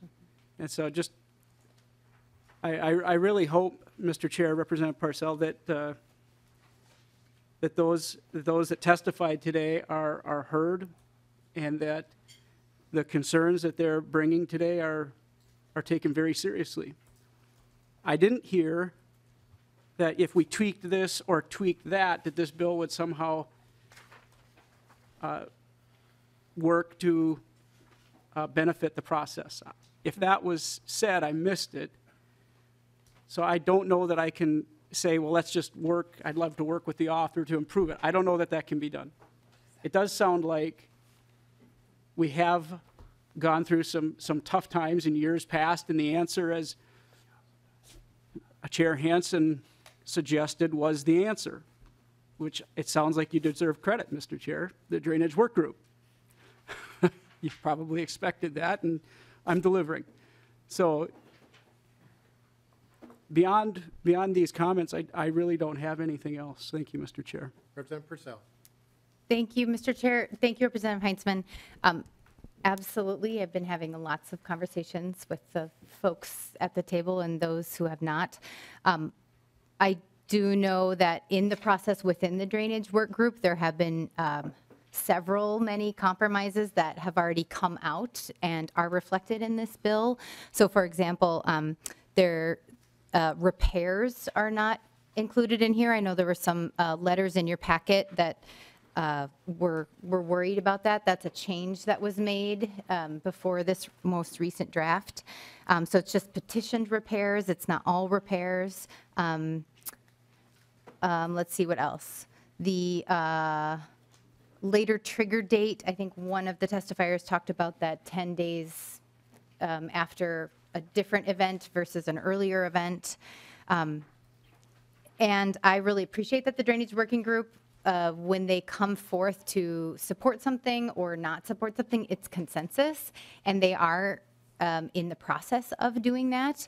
And they did not reach consensus to this end. So we had some folks who are represented in that group who wrote letters, not in support of this, and then there are some people who are in support of this bill who are in the drainage group who wrote letters in support of it. So I appreciate their work, and I think that that is really great and important. We do not have a statutory requirement to do as they say. They can come and inform us of what we need to do. And I will just make a couple of comments. So I live in the Cannon River watershed, and this is absolutely a problem in my river. This is not just a Minnesota River problem.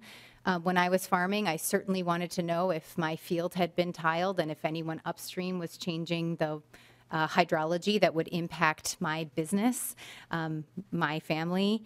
So I have just as much right to that information, and if we can have a database housed in a central place that makes it easier for everyone for transparency and democracy, that's what this bill aims to get at. Representative Burkle. Thank you, Mr. Chair, and thank you, Representative Pursell, and I'm glad to hear there's been some changes on the repair side of the bill. I still have counties and watersheds reaching out with serious concerns, and I'll kind of echo what Representative Heitzman mentioned. I'm glad to hear Chair Hansen's involvement in this in the past. Obviously, the Drainage Work Group feels like they've been bypassed here. And I think, if we're going to have a long-term fix that includes all stakeholders, I just can't see how we can bypass the Drainage Work Group. We really need to respect the fact. Otherwise, why do we have them? Consensus is what we need there. It's a complicated issue, and we really need to get it right. And really, no question other than the comment. Thank you, Mr. Chair. Representative Pursell. Thank you for the comment, Representative Burkle. Anyone else? So since my name has been mentioned several times, I just go back to, the original concept here was that it would provide assistance and information. Drainage law is very complex. And over the years, the Drainage Work Group has done that. So it could be a filter, but not a shield. It's not supposed to stop or start things. It could start ideas. And over the history of the Drainage Work Group, there has been times where nothing was passed, where recommendations came and nothing happened for years. And the early years, easy stuff was done, and it still took time to get that passed because a lot of this law is very old. It looks like what you have here, Representative Pursell, is transparency. And on transparency, after the Drainage Work Group was created in '06, we had a legislative audit, I believe, in '07 or '08. And that found that some water districts and watershed districts did not even have web pages, even though they were elected or were not elected. So then we had to change the law to tell them that they had to have transparency. So the transparency of looking at individual watershed districts or some water districts on the individual basis, the didn't go through the Drainage Work Group. Came from the legislature. So with transparency now, when you have water doesn't know county boundaries. It's not straight line situation. And farms don't know, they may be in several watersheds and may be impacted by drainage. So I think asking for information and transparency to help all landowners, whether they are benefiting from the drainage or not, there may be consequences with that drainage further on. So we are laying this bill over. Do you want to close? Yes, thank you, Mr. Chair. A couple of other comments. I want to thank all the testifiers here, and I look forward to continued conversation with them and folks in the Drainage Work Group. I'm really pleased to hear about the runoff sediment basement repair, but I don't think it's either or. I think it's both and. And just one additional comment about costing landowners more money. I think if done properly, this can save landowners money because they might get less far in the process and have less funds sunk into their projects before they might receive a no back from the Drainage Authority. So thank you everyone for your thoughtful discussion, and I move to lay the bill over for potential inclusion in our omnibus. Representative Pursell renews her motion, House File 2354 be laid over for possible inclusion in the omnibus bill. Bill is laid over. Representative Pursell, House File 2353, the Lowland Conifer Carbon Reserve. Thank you, Mr. Chair. I move House File 2353 before the committee for possible inclusion in an omnibus bill. Representative Pursell to the bill. Thank you, Chair Hansen. House File 2353 addresses two existential environmental issues and bolsters long-term funding for K-12 education. The environment and education, two issues near and dear to my heart. The Lowland Carbon and Habitat Reserve called for in this bill provides management direction to the DNR to prioritize maintaining carbon stores and habitats which protect a unique and diverse biome on existing public lands. This bill updates management priorities to address 21st century challenges such as climate adaptation. The forested and unforested peatlands of Minnesota represent the largest remaining stores of carbon in the state. It is imperative that we do what we can to adjust management of these areas to reduce the risk of these lands drying out and releasing 10,000 years of stored carbon via slow oxidation or fire. Second, biodiversity protection. These habitats are the least disturbed in our state. These largely intact ecosystems shelter hundreds of species of plants, animals, insects, and other organisms, many of them rare and unique. Protecting these habitats while maintaining existing uses helps maintain biodiversity in these unique and important ecosystems in our state. A couple of quick points about pieces of this bill. Commercial timber harvest may continue in a manner and in locations allowed by law that are sustainable, certified forestry practices and provisions, and existing contracts for resource extraction or management will still be honored. House File 2353 recognizes the fiduciary obligation the state land has to the School Lands Trust and proposes fair compensation to the school trust of our future budget surpluses in a manner that has been used numerous times over the past decades.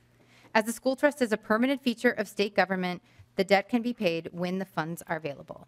And now, Chair Hansen, I'd like to turn it over to testifiers. First up, Peter Wagenius, Sierra Club North Star Chapter.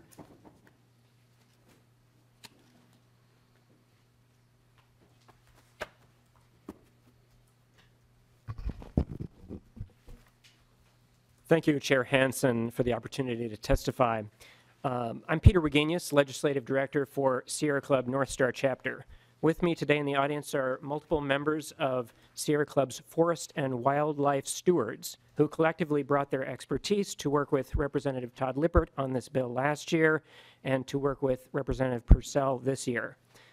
They have met with school trust administrators as well as leadership of tribal nations who have provided and continue to provide crucial suggestions on content. I will note in your packets you have letters of support from Minnesota Center for Environmental Advocacy, as well as Friends of Minnesota Scientific and Natural Areas. There's also, we have available a map, which is in color.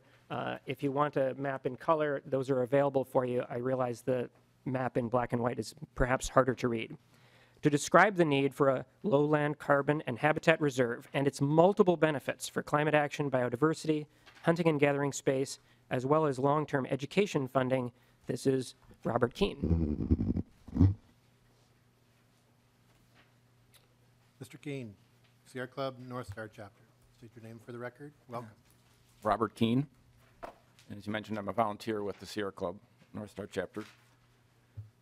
Chairman Hansen, Representative Pursell, and committee members.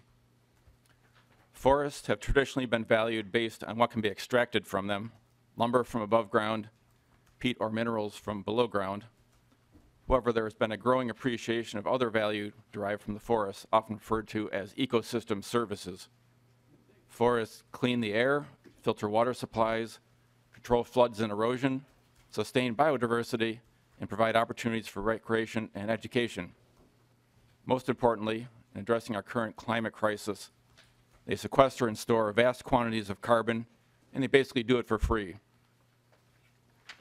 This legislation is focused on lowland conifer forest. These forest lands are seasonally or permanently wet. Some contain or are adjacent to peat bogs. The dominant tree species are white cedar, black spruce, and tamarack. There are several reasons for targeting this type of forest. They are abundant in Minnesota, representing 50% of state-administered forest land, approximately 1.7 million acres, and 60% of these are in school trust lands. They're in relatively pristine condition. Many stands have never been harvested, and some may qualify for old growth classification. And protection to date has not been by design, but due to limited commercial interest. The high cost and difficulty of harvesting in these wet areas has not been justified by the quality and quantity of timber available. This bill would provide intentional protection to state-administered lowland conifer forests. We should do this now before they become endangered by rising temperatures, drying, and wildfires. The benefits, I'll repeat some of those that have already been mentioned. Carbon sequestration and storage from both forest and soil biomass and the peatlands. Habitat protection for native flora and fauna. Ongoing use by Minnesota tribes for hunting and gathering of traditional foods and medicine plants, thus honoring treaty rights, and supporting education via payments to the Permanent School Fund to release school trust land obligations. Our unique lowland conifer forests are a centuries-old intact ecosystem with a biodiverse collection of native plants and animals. It is one of a rare handful of such systems across the globe and is deserving of preservation on habitat protection alone. When you consider also its value in fighting climate change, this bill is an unrivaled twofer. Thank you. Thank you. Next up, Patty Thielen, Minnesota Department of Natural Resources.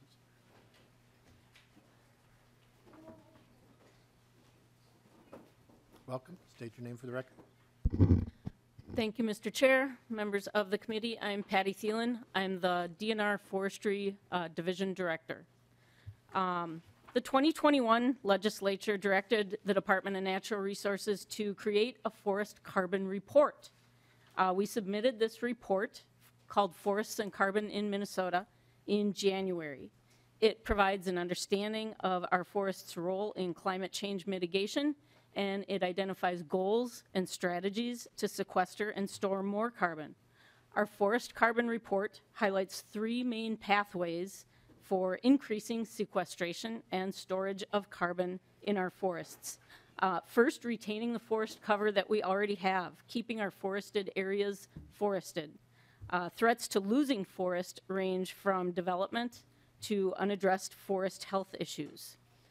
The second pathway is increasing our forest cover by encouraging tree planting on open lands that were once forested. We can increase the amount of carbon being sequestered and stored in the future.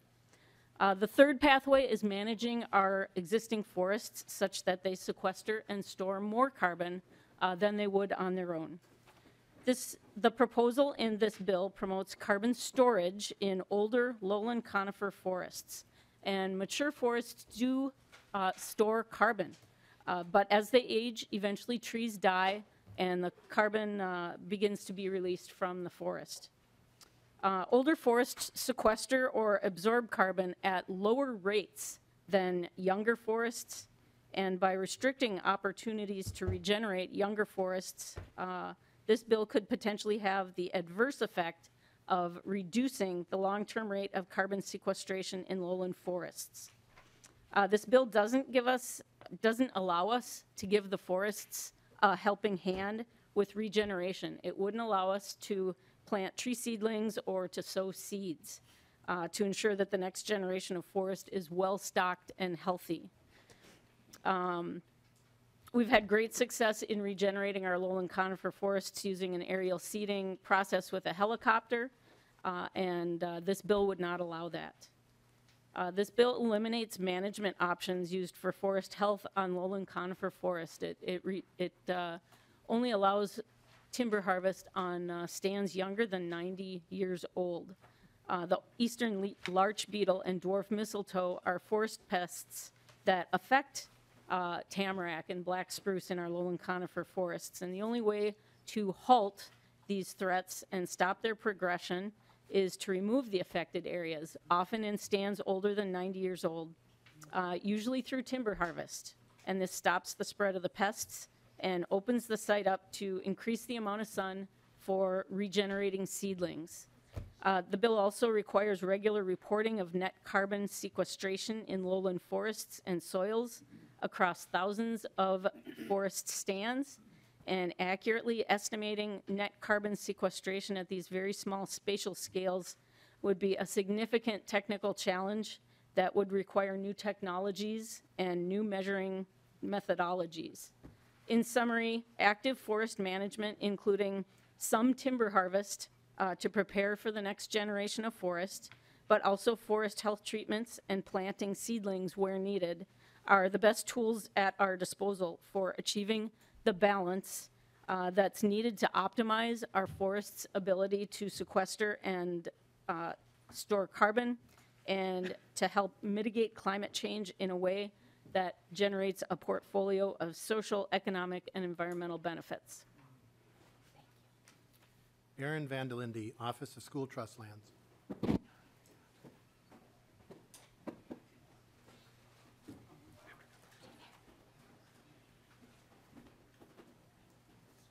Vandelinde, we know we're back in session when we've got the School Trust Lands Director coming to testify. I appreciate that, Mr. Chair. Aaron Vandelinde, School Trust Lands Director. In the interest of time, I will limit my comments to lines 4.17 to 4.24. I'm going to start, Mr. Chair, by rolling a grenade, and I apologize in the beginning, but the school trust is still waiting for the legislature to appropriate $85 million to compensate the trust for the past policy designations. That law was passed in 2012. Still waiting on that money. That does include 52,000 acres of peatland, scientific, and natural areas that would likely fall under this law. With that said, I have appreciated the conversations I've had with the bill author about some possible amendments to this. I believe we've heard the word fiduciary already and brought up how it's long-term education funding. I'd submit to you that the way this is written runs afoul of current law. There's a current law that right now says that you cannot sell more than 100,000 acres of school trust lands a year. There's roughly 1 million acres of these, so we're talking about a 10-year process. There's also a law on the books that says if school trust lands are going to be sold, they have to be appraised. That's 92-115. So establishing an arbitrary $500 limit, while it might be in the ballpark, I don't think is above board. I want to see things done above board. And I admitted to Representative Pursell the other day when we were talking that I might be negotiating against the school trust by requiring appraisals, but I still want things done properly. The last comment I want to make, Mr. Chair, is the legislature has given our office authority to do an asset management plan. We actually had that law updated 2 years ago to require in that asset management plan that we advance strategies that take advantage of the ecosystem service markets. We've worked through that asset management plan. We have a priority recommendation in that plan that says that we need to adapt our school trust land portfolio to climate change and not only address the opportunities for markets, but also address the risks from climate change. Taking all this land off the table and just letting the state buy it, I think takes away one of our opportunities. And one of those opportunities is to work with private industry to do the restoration work, to sell credits, to then fund education.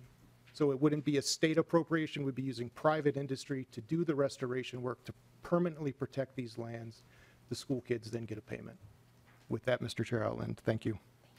Is there anyone else in the audience that'd like to testify for or against the bill? Welcome, and state your name for the record. Thank you, Chair Hansen and members of the committee. My name is Rick Horton. I'm the Executive Vice President of Minnesota Forest Industries. We're a trade organization representing the large primary wood consuming mills in the state of Minnesota. And we have a commitment to sustainable management. Our sector does, we're the 5th largest manufacturing sector in the state. We provide about 69,000 jobs in Minnesota, many of them in rural Minnesota. So obviously this has implications for us. I'd like to thank the Sierra Club and Representative Pursell for their interest in management of forests for carbon. I feel that we have a strong role to play in addressing climate change, and that our forests can be managed better, in part, as Director Thielen said, through active management, because that does increase the rate at which we can absorb carbon from the atmosphere, store it in products, and store it also in the soils. So in these peatland complexes, we can sustainably manage the above-ground biomass without harming the biggest pool, which is the pool of carbon under the soil and in the peats. So working lands are more likely to remain forested. Working lands are a part of the solution. That's an important part of it. Black spruce is an important timber type for the industry. It's got a unique fiber structure that is used in creating mechanical free sheet paper, the type of paper that you see in magazines and magazine covers, that glossy paper. Super important to one of the major paper mills here in the state. At a larger diameter, it can also be used for dimensional lumber, which is important for housing, and we talk about housing quite a bit down here. But this 90-year upper limit for harvest is really not based in science. You can't just arbitrarily draw a line and say from here on out you can't harvest. You know, stands become mature at the culmination of mean annual increment. That means they've stopped growing and have started the process of decline. At some point in that decline, they become net carbon emitters because the amount of death and decay outweighs the amount of absorption and growth. And professional foresters make that determination of when that time is.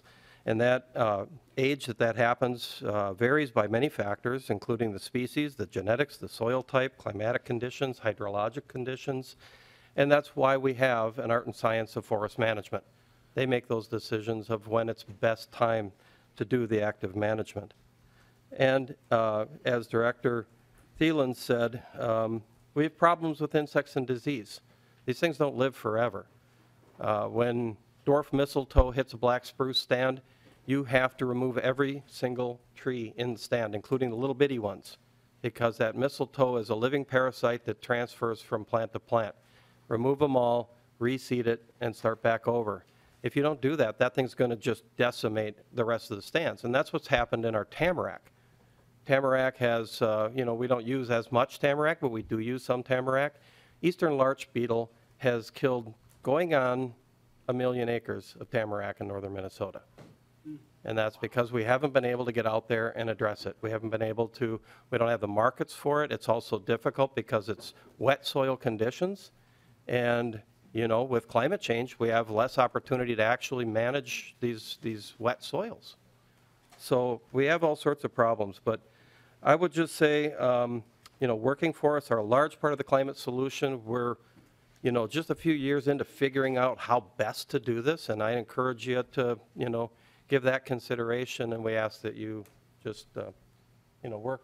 I do have a meeting scheduled with you for early next week, so let's sit down and talk about this. Thank you. All right, thank you. Is there anyone else in the audience who'd like to testify for or against the bill? Members, questions, and just a reminder, this bill is being laid over, and before we go to questions, Representative Pursell, you're willing to work with you know, the testimony that's been heard and any member on the committee who has concerns. Is that correct? Mr. Chair, I have, and I will continue to. Representative Finke. Thank you, Chair Hansen and Representative Pursell. I'm just interested in your take on something that was just said in the final testimony. I mean, there was a lot of good information there, but there were two pieces of information that I thought were really illuminating. One is that black spruce is an important part of the market. So there are many reasons we need to be extracting trees for management, but it's an important part of the market. And then at the end, there was another tree that we weren't managing because there's not a market for it. And I apologize, I can't remember which one it was. It was the one the beetle was killing, the beetle kill. Tamarack. The beetle kill one. Yeah. The tamarack. And we're not doing that because that's not an important part of the market. So do you feel like maybe the market shifting could really just make the arguments that we're hearing for management shift? Right? When we say there's no market for one tree and that's why the beetle's killing it, well, that doesn't really tell me that the tree that we're trying to protect because the market does have use is going to be a long-term management strategy. Does that make sense? Representative Pursell. Yes, and I think that's a great point. I hadn't thought about it quite in that way.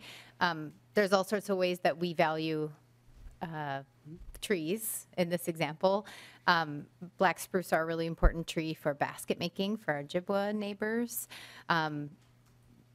So there's all sorts of different ways. And I think one of the testifiers talked about the ecosystem service markets, which are kind of a new thing. We've been looking at that in agriculture for sequestering carbon. So I think there are all kinds of existing and emerging markets, and beyond capitalism, there's also some value too.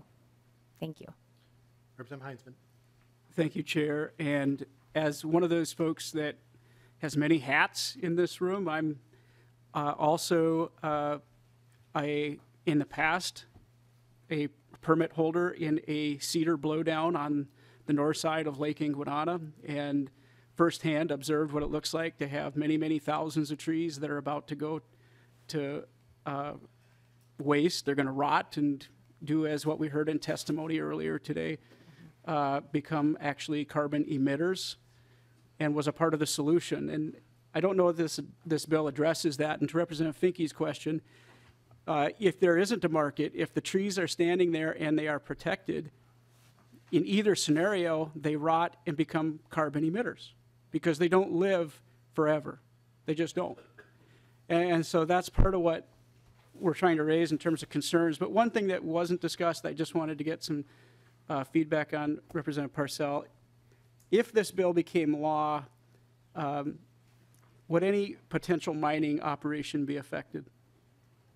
Representative Pursell.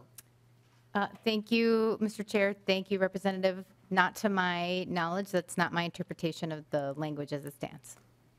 Representative Heinzman. Thank you, Chair. Just to further elaborate, Representative Pursell, so let's say, for example, a mineral was discovered underneath one of these protected areas. With this bill, could it be interpreted to prohibit the access, potentially, if the trees on top of that potential operation where mineral was found, could that then prohibit that from moving forward? Representative Pursell. Thank you, Mr. Chair. Thank you, Representative. I suppose perhaps that could, because I think what we're looking at really is these like peatlands, and it's the soil, it's that ground piece that we're most interested in not disturbing. So perhaps that would then. Thank you for bringing that up, but it had not occurred to me. Thank you, Chair. Representative Pursell, any closing comments?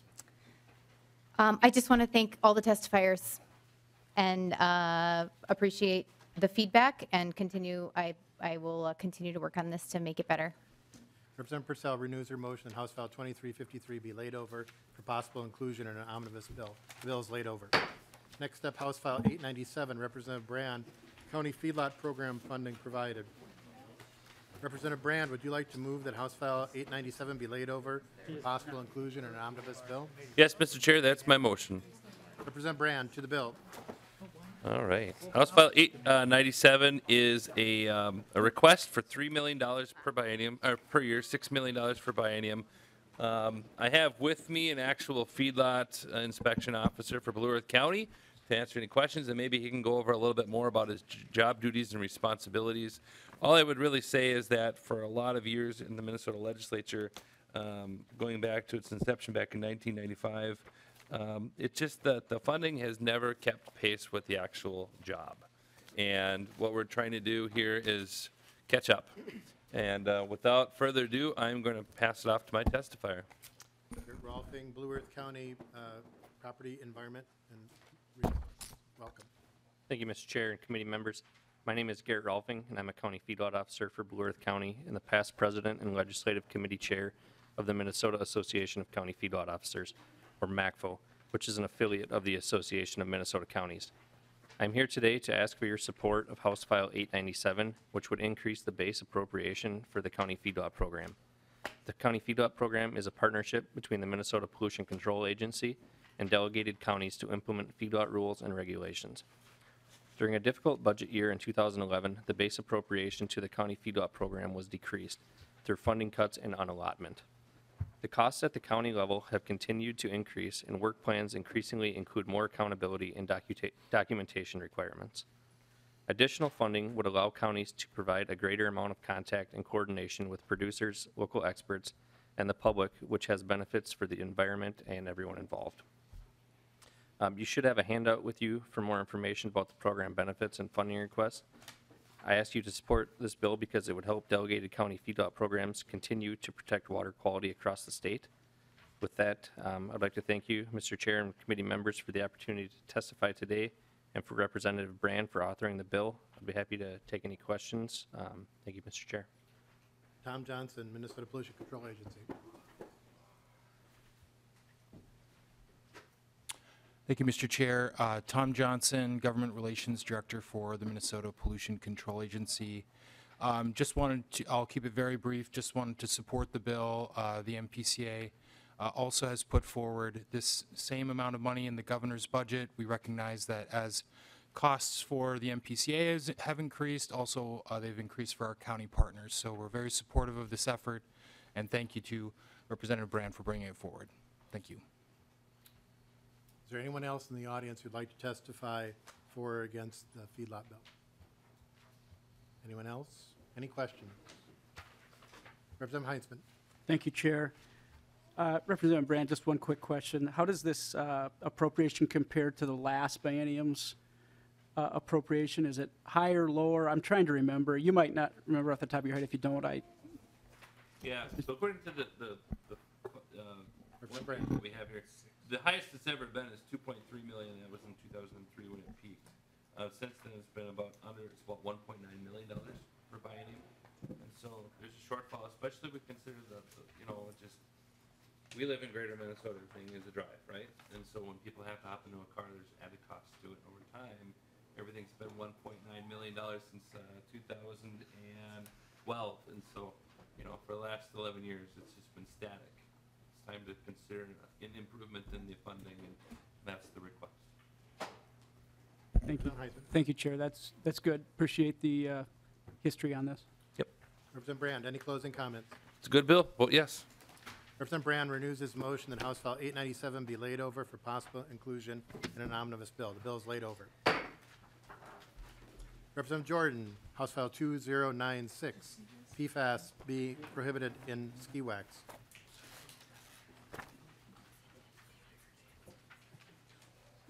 Representative Jordan, would you like to move your bill? Yes, Mr. Chair. I move that House File 2096 be re-referred to the Ways and Means Committee. Representative Jordan, I believe you had an A1 authors amendment. Would you like to move your amendment and explain it briefly? Yes, Mr. Chair. I move the A1 authors amendment. This amendment puts the definition of PFAS more in line with other bills that are moving through the process. Is there any discussion on the A1 amendment? All those in favor signify by saying aye. Aye. All those opposed, no. The motion prevails. The A1 amendment is adopted. Representative Jordan, to your bill as amended. Thank you, Mr. Chair. Members, we've heard extensive testimony on PFAS and its effects in this community. So you already know that PFAS adversely affects human health and can cause cancer, high cholesterol, liver damage, and much, much more. You know that PFAS does not break down in our environment and will remain present in our soil and water for so long that PFAS is known as a forever chemical. You also know that we in the legislature have the power to protect Minnesotans from exposure to PFAS. This bill bans it in ski wax, and banning PFAS in ski wax is particularly important because PFAS in the ski wax directly contaminates Minnesota's soil and water. Ski wax is applied to the bottom of a ski or a snow board. Thank you. Snowboard, thank you. I was like, what's that thing for a board? Ski waxes applied to the bottom of the device used for snow recreation, which is a portion of the ski or board that touches the snow directly. This snow becomes contaminated with PFAS, then the snow melts and contaminates our soil and water. If you could not tell, I am not a skier or snowboarder, but I did bring one with me, and I would love to hear from Elsie Faulkner and other testifiers at this time. I'd like to start with Elsie Faulkner, student and skier at Minnetonka High School. Welcome to the committee. If you could state your name. Thank you, Mr. Chair and members. My name is Elsie Faulkner, and I live in Eden Prairie, Minnesota. I am a freshman at Minnetonka High School, and I am on the Nordic ski team. My family also skis a lot during the winter, including like skiing in the boundary waters and such. And I want PFAS to be banned in ski wax because it is harmful to both humans and animals, and it can cause types of cancer, reproductive issues, birth defects, and more. This chemical does not naturally break down, and while skiing, if you have wax on your skis with PFAS in it, that wax will like rub off your skis onto the snow. And when that snow melts, the chemical will get into the water and the ground. I'm in 9th grade, in my first year of Minnetonka High School, and I know that me and other skiers do not want our favorite activity contributing to poisoning the water. It is our generation that would have to deal with this and like the cleanup of that, and I ask you to ban PFAS from ski wax to keep our water free and clean of this chemical. Thank you. Thank you. Ivana Stark, Clean Water Action.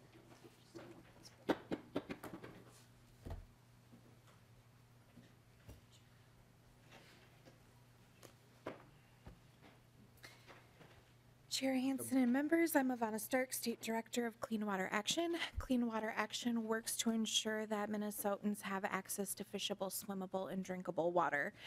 PFAS is a direct threat to our water and human health. We have heard that over the last few weeks. I'm here today to reiterate that bills such as House File 2096 play an important role in turning off the tap and stopping the flow of PFAS into the water. We have to be proactive and critically examine where it makes sense to remove PFAS from the supply chain to keep it out of landfills and our environment. There is simply no good reason to have PFAS in ski wax.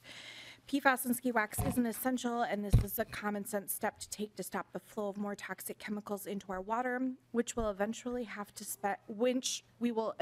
spend taxpayer dollars to clean up.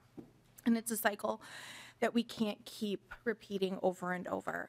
The regional park system in Hennepin County doesn't use ski wax on their skis, so we know that we can do without it. If we want to continue to profit off of our tourism industry that allows people to eat fish from our lakes, streams, and rivers, and the game that we hunt, or even the crops that we grow without fear of illness from PFAS, we have to take action now. It's time to join the other states, countries, brands, and businesses that are saying enough is enough to this toxic man-made chemical. It's time to choose people over profits, and I urge a yes vote. Thank you. Thank you. Is there anyone else in the audience who would like to testify for or against the bill? Anyone else? So I have Representative Brand and then Representative Schultz. Representative Brand. Thank you, Mr. Chair. So, you know, one of the most prevalent ski wax in the world that has PFAS is called 8,2-FTOH. Has anybody ever heard of that before? Nope. It's also known as 1,1,2,2- tetrahydrofluorocannabinol. Probably don't know what that is either. But what I will tell you is that when you look at the MSDS, the guiding documents for how to handle this stuff, under environmental precautions, it says prevent surface and groundwater infiltration as well as ground penetration. How the heck do you do that in a state like Minnesota where we have ski hills that point downward with snow that melts downward? That's all I had for that. Representative Jordan. Mr. Chair, yes, snow melts. The melt water and the runoff goes into our soil and water. That's a problem. Representative Schultz. Thank you, Mr. Chair and Representative Jordan. Is there any federal legislation or rulemaking that you're aware of that can address this issue and so that we're not working through a frame where this is happening in other places? Representative Jordan. Mr. Chair, Representative Schultz, I'm a state legislator. I'm focused on what the state can do, and the state can do this. Representative Schultz. Yeah, are you aware of any legislation on the federal level? Representative Jordan. Mr. Chair, no.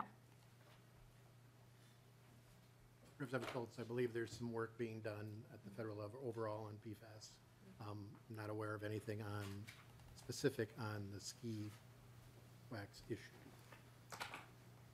We do have PCA here.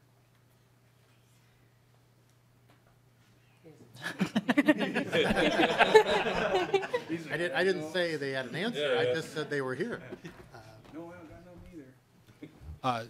Mr. Chair, again, Tom Johnson, MPCA. I'm not aware of any federal legislation on this either, so. Representative Scraba. Thank you, Mr. Chair. Elsie, I don't know if you're aware, but the state champion of the Nordic ski this year is from Ely, Minnesota, Zoe Devine, and she skis in the Boundary Waters too. So keep up the good work. Thank you. Representative Pursell. Thank you, Mr. Chair. I have a question, I guess, for perhaps our testifier or perhaps the bill author. Do you know of any efforts in Minnesota that address PFAS or other chemicals like this in ski wax? Ms. Falconer. The Minnetonka State High School League for Nordic Skiing, the U.S. Ski and Snowboard, the Theodore Wirth Park, and the American Birkebeiner, which is in Wisconsin, but a lot of Minnesotans go there. And there are many more places that have already banned PFAS. Representative Pursell. Great.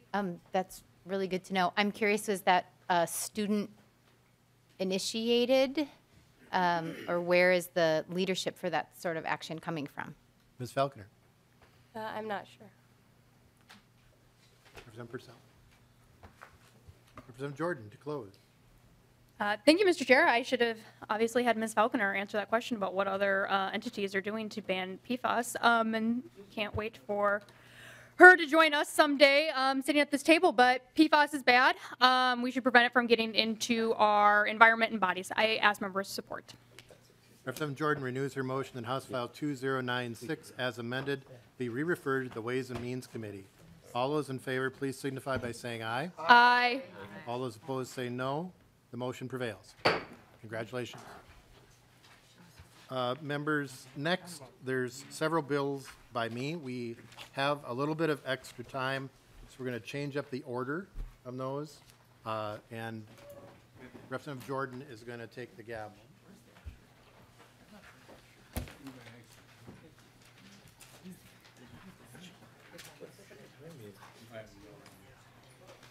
I didn't know the paperwork either. What's that? I knew it. Yeah, I figured you did. I knew that. I was looking at your No. Why? What's going on now? I mean, I got that much. Then I'm gone. I was worried. You don't know. We're doing 2368. How much? We're going to get going again, and we have a lot to get through in very little time. We are going to start with House File 1514, related to the Metropolitan Council. Representative Hansen, would you like to move this House file? Thank you, Madam Chair. I would move House File 1514 be laid over for possible inclusion in omnibus bill. And Representative Hansen, I see there is an A1 author's amendment. Would you like to move the amendment and explain it for the committee? Thank you, Madam Chair and members. House File 1514, we have discussed inflow infiltration in this committee before and in other committees. And if you might remember when we had Met Council here a couple weeks ago, I asked them about average wastewater costs. So the amendment, the A1 amendment, is actually telling them to get that information to us so that we can use it. So I would move the A1 amendment to get the bill in the shape we would like.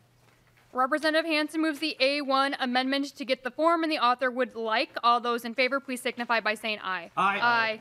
All those opposed, same sign. And the motion prevails. The A1 amendment is adopted. Representative Hansen, to your bill as amended. Thank you, Madam Chair and members. House File 1514 as amended, inflow infiltration has been an appropriation for like 20 years without a program, without these basic definitions. So it's been dependent on every legislature in the session to be adding to those appropriations. So we felt it was important to put definitions in relating to the program for future legislatures rather than each legislature having to reinvent the wheel each time. So I ask for your support as we lay this over. And is there anyone in the audience that would like to testify on this bill? Questions from members? Okay, Representative Hansen, closing comments? Oh. I renew my motion to lay it over. Representative Hansen renews his motion that House File 1514 as amended be laid over for possible inclusion in an omnibus bill, and the bill is laid over. We are going to go in reverse order from your agendas, which in that case, next up will be Plastic. we're going to do House File 2126 related to plastics. Representative Hansen, would you like to move the bill? Thank you, Madam Chair. I would move that House File 2126 be laid over for possible inclusion in an omnibus bill. And I believe there's also an A1 amendment with this House file as well. Would you like to move the amendment and explain it briefly, Mr. Chair? Thank you, Madam Chair and member. House File 2126 A1 amendment incorporates suggestions from the Minnesota Pollution Control Agency.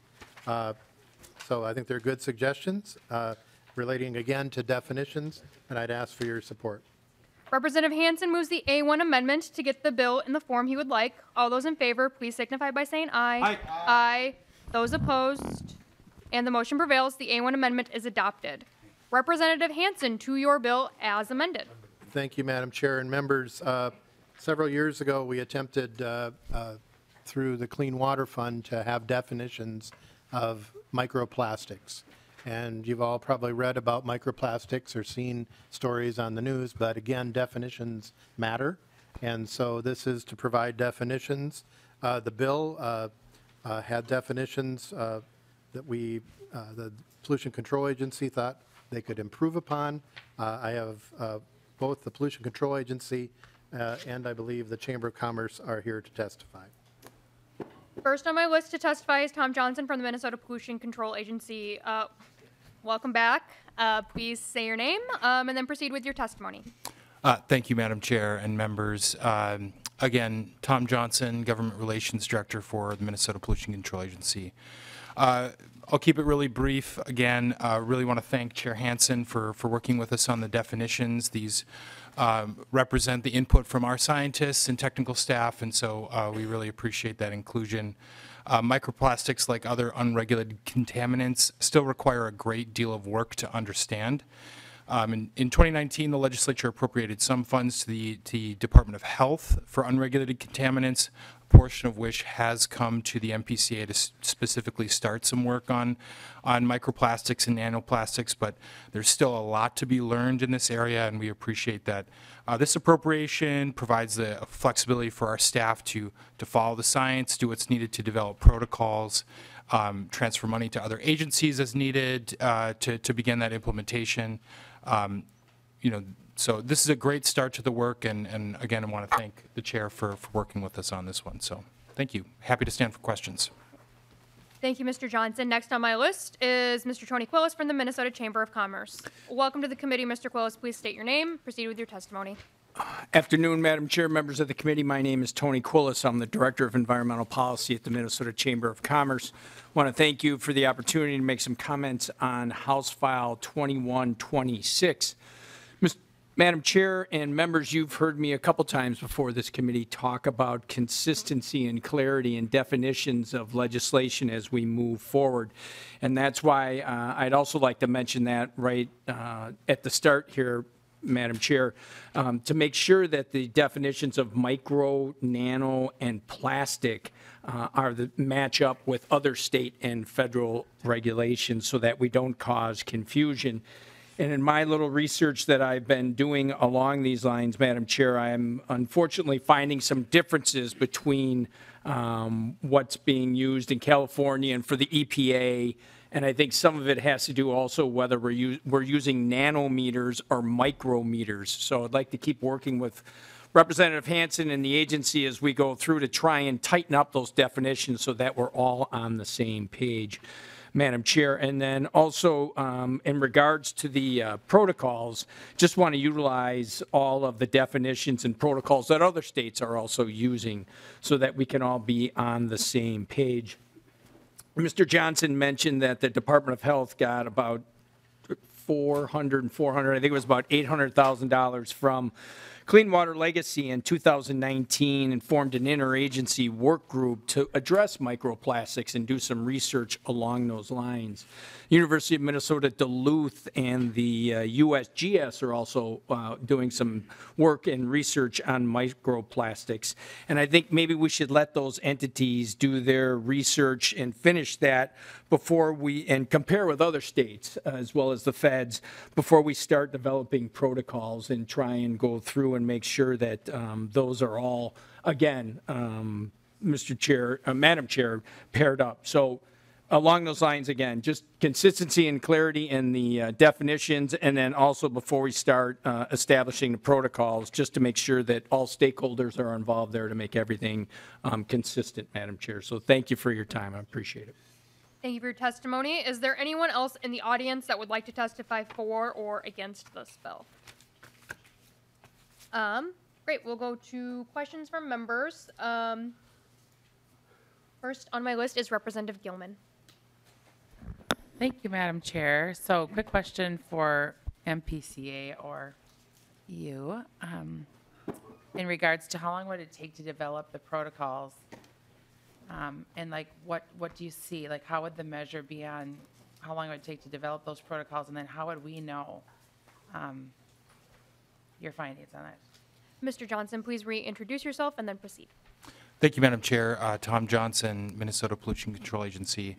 The appropriation lasts through 2025, so certainly we would do everything we can to meet that deadline. So we, again, have some basis from some previous appropriations that have come to the Pollution Control Agency, and we would begin certainly, working on this immediately and try to meet that deadline of 2025. Representative Gilman. Thank you. Questions from members? Representative Heinzman. Thank you, Chair. Representative Hansen, I'm curious if there's any specific issue we're working towards addressing with this legislation. So in other words, is this a bill that's getting at what you would consider to be previous sources of these microplastics, or are you aware of any, say, for example, legislation or otherwise that's creating an emerging issue in this category? Chair Hansen. Madam Chair and Representative Heinzman, I think since the 2019, there's been a lot of publication about we're finding microplastics in people's blood. We're finding it in us. We're finding microplastics on people going on the top of Mount Everest are finding microplastics. We're finding microplastics with deep sea exploration. So microplastics, as a physical contaminant, there's been more and more publication. I think definitions matter. I appreciate that the Pollution Control Agency revised our original definition here. So my purpose here is that we have a standard in terms of definitions and that we develop protocols for the future, because an accurate assessment, whether it's affecting human health, wildlife, water quality, air quality, all of those issues, it's actually kind of frightening that they're finding it everywhere. And so developing those protocols, I think, we often have talked about the chemistry. We've talked about PFAS here, but here's a physical contaminant that apparently is everywhere. And in order to have, so when we're talking about it, we have the same definitions for future legislatures that are there. Definitions make a difference. And having protocols that are directed by the legislature make a difference, so we're not dealing on the whims of individual legislatures. Representative Heinzman. Thank you, Chair. Representative Hansen, you and I have been to all of the same hearings, I think, for the most part. We serve on a lot of the same subcommittees. And so I'm familiar with those things.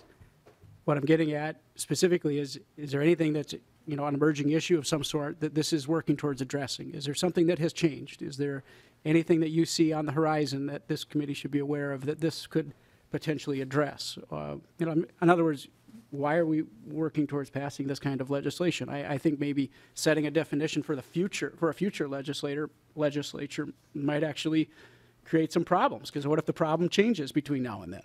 So, Madam Chair Chair, Hansen. I think the issue is scale. Scale. That these plastics appear to be everywhere. So as we've invested in small amounts of research, we're seeing pieces of this. But having protocols that would be a public process that the agency would go through is prudent, because the scale of what we might be seeing here, we may be only using the analogy tip of the iceberg as we're getting different pieces of this. So this is a big issue. What we're talking about today here with plastics might be what 10 years from now the people who sit in these chairs are talking, that we're talking about with PFAS now. Think if we had tried to address that 10 years ago or 20 years ago or 30 years ago. And as the information starts coming on microplastics, plastics in us, we need to start looking at that, and this provides a framework for that. Representative Heinzman. thank you, Chair. Representative Hansen, I don't necessarily disagree that scale is relevant. I guess for the benefit of all of us here today and those that might be watching at home, how would changing this definition help us address what you considered in testimony today to be the issue, scale? We already know that microplastics are in places essentially wherever we look. Are we looking in places and not finding microplastics where this bill would capture that and be able to help us identify microplastics that are previously undiscovered? Chair Hansen. Madam Chair and Representative Heinzman, what this bill would do is it provides that basis, the framework, so that we can start to address those issues. Without that, we're going back to a 2019 appropriation of session law.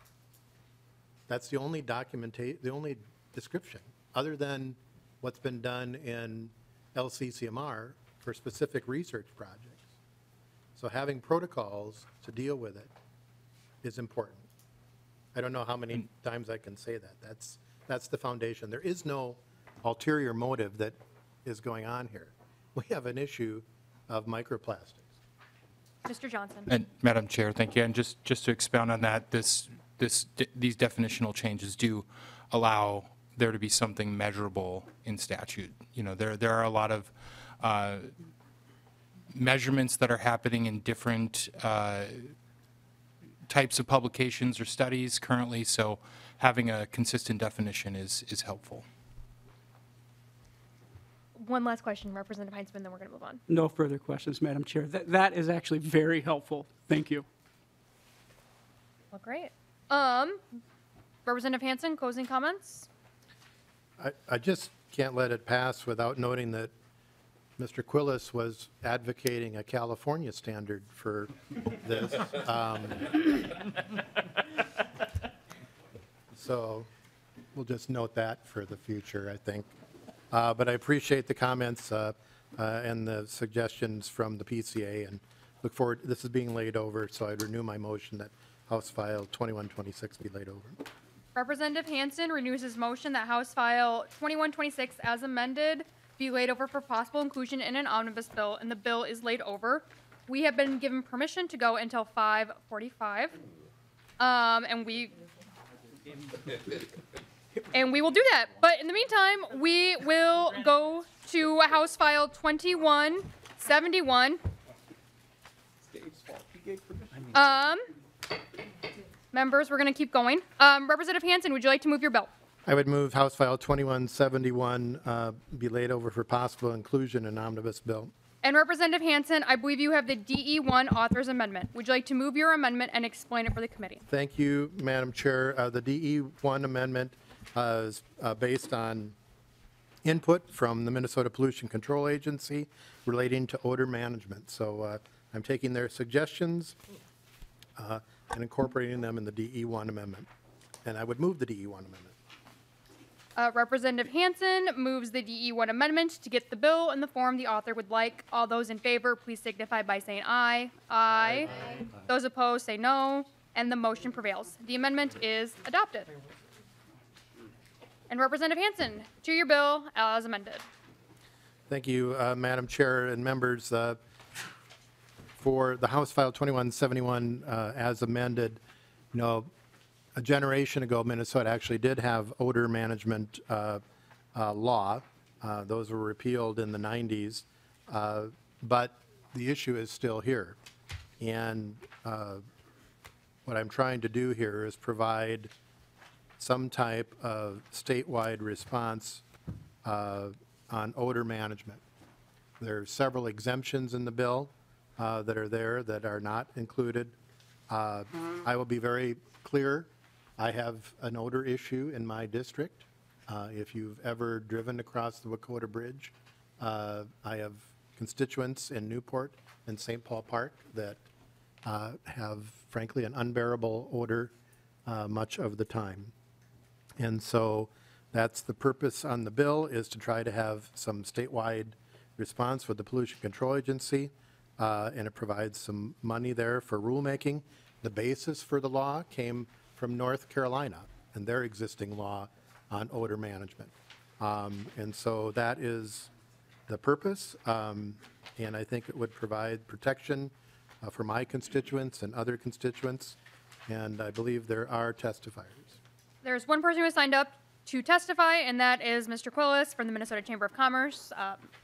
Mr. Quillis, come on down. Please reintroduce yourself and then proceed with your testimony. Thank you, Madam Chair.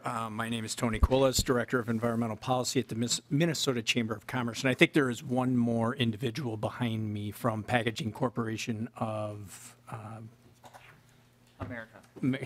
They can come on down when we do public testimony, but go ahead. Thank you, Representative Schultz. Madam Chair, members, the difficulty when we start talking about regulating odors is that they tend to not be concentration based, and each individual's sensitivity is different. In regards to the bill, Madam Chair and members, we start to try and go through and define what an objectable odor is. And if you look at the definitions on starting on 1.9 and 1.10, reasonably be expected to be injurious and unreasonably interferes with the enjoyment of life. So the concern there are those are broad, pretty broad and open to interpretation for the definition of objectionable odor. Also, if you just drop down to 1.12 to 1.13, it talks about an odor complaint that would start to trigger the odor management plan that's required later on in the bill. All it would take would be one phone call or one email to the commissioner of the Pollution Control Agency or a political subdivision that would start the commissioner to show up and looking at determine whether a facility is emitting any objectionable odor.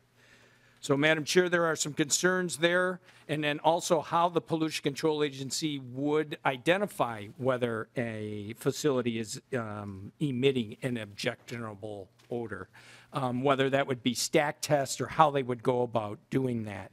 And Madam Chair, finally, kind of last point I'd like to point out, under 11607, which is the powers and duties of the Minnesota Pollution Control Agency, Subdivision 9, actually talks about orders and investigations, specifically around air contamination. It allows the agency to make tests, including testing for odor where a nuisance may exist. So I think that the Pollution Control Agency has this authority already. So, Madam Chair, between the concern over the definitions being kind of broad and then already thinking that the agency has these authorities, I'd like to keep working with Representative Hansen with the situation he has in his district, but right now this affects all facilities throughout the state of Minnesota. Madam Chair, thank you for the opportunity to testify on House File 2171. Thank you. It sounds like there might be someone in the audience who would like to testify. Please come on down, state your name for the record, and proceed with your testimony.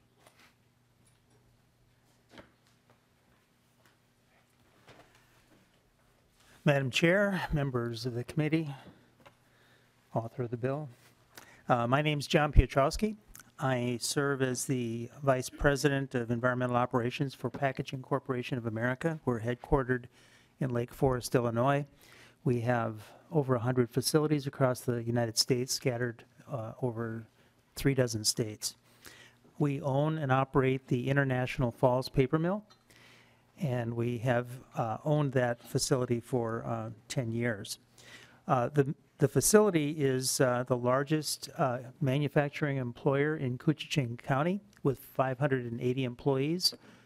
The secondary employment impact of the facility is an additional 1,800 jobs in a county of 12,000 people.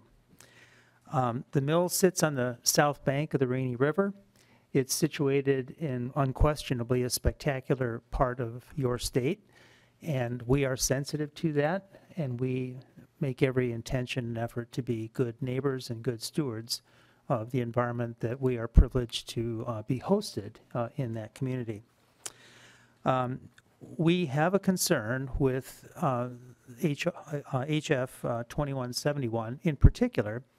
Pulp and paper mills, craft pulp and paper mills, which is what we operate in I Falls, it does produce odor. However, US EPA 25 years ago implemented a series of national emission standards for the control of hazardous air pollutants, many of which are odoriferous. We have elaborate control systems, collection systems, incineration systems, monitoring and reporting obligations that already exist. And our concern with the language in the bill is that it would compound and perhaps duplicate and be redundant with existing obligations that we already have. What we would appeal for is an additional exemption wherein facilities that are already subject to federal NESHAP and maximum achievable control technology obligations, which we are and which we do comply with, that we be included as a line item exemption in that rule. Thank you, Chairwoman. Thank you, members, for the opportunity to comment. Thank you for your testimony. Is there anyone else in the audience that would like to testify on this bill? With that, we'll go to questions from members, and first on my list is Representative Schultz. Thank you, Madam Chair and Representative Hansen. This bill, as you know well, and including in your DE amendment here, it kind of lays out who it does not apply to. And I think that we don't see a lot of bills that come through the legislature that are written to that effect. And I guess my first question for you is why is this bill written that way? Chair Hansen. Thank you, Madam Chair and Representative Schultz. Many of those exemptions were similar to what was carried in the other states. So, you know, when we were first modeling, what we did add in the particular in the DE1 was restaurants, and I'll use that as an example. I think the direct quote from the PCA was that some of the more senior PCA staff who had been around during that time with the previous order, that restaurants were an issue. So they remembered that, provided that input, and I put that in. Representative Schultz. Thank you, Madam Chair and Representative Hansen. I just have a lot of concern for it because, and I personally, I don't know the circumstance that you're dealing with in your district and the way that you're seeking to respond to the need in your community. I don't know that, but I'll just say that when we're building the legislation like we are today in this bill, it leaves a lot of, frankly, a lot of opportunity for mistakes. And like in some of these exemptions, like frankly, I'm concerned with the way that some of them are written, you know, and you know, I'm going to give you one example right now.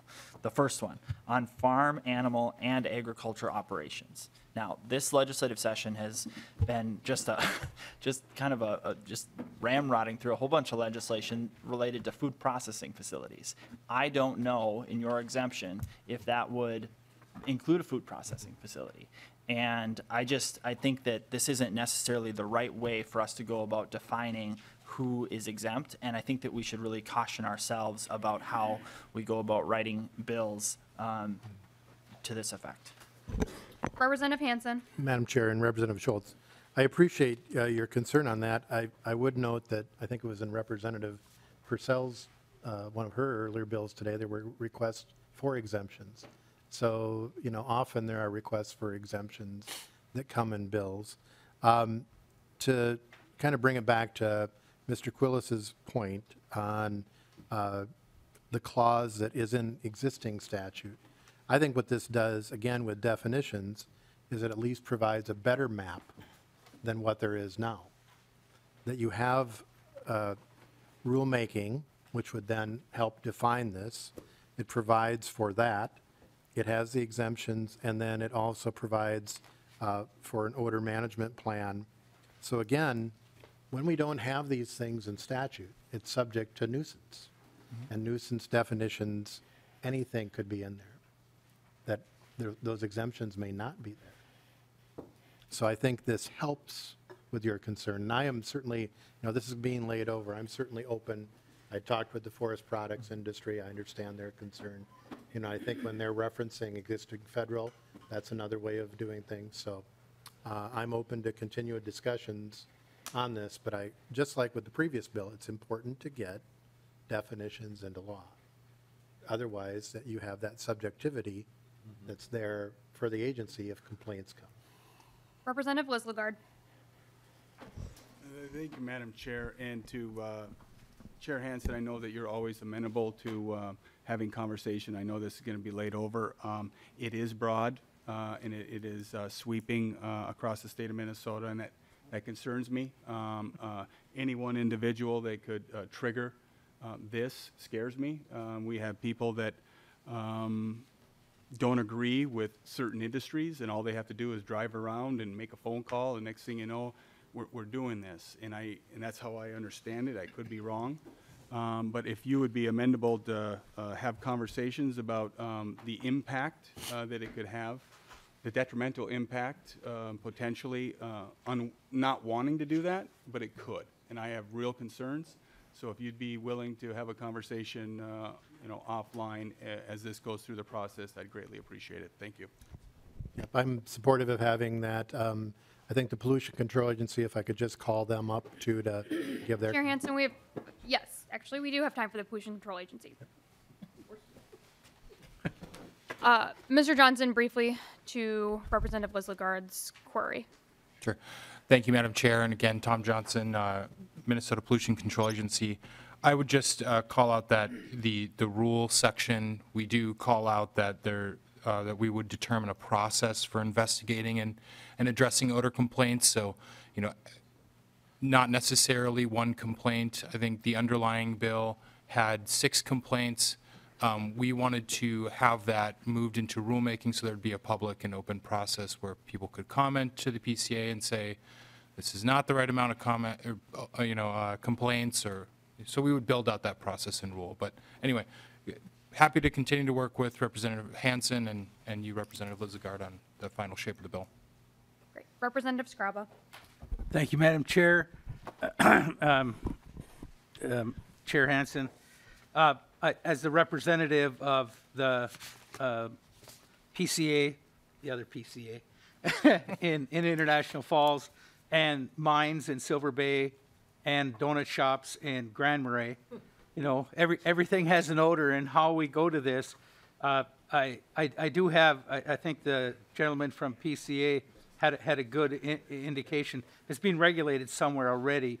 And if you're really just after definitions, I think that is commendable. I think that's something we need to look at. But at the same time, if we're going to have some time to chat with this before it shows up again, I think it would be good.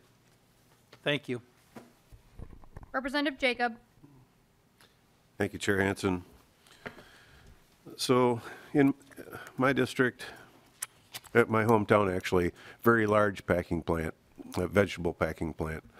And I'm wondering, can you explain to me how this would, if they're agriculturally based products. You know, they're bringing contracts from agriculture into their packing plant.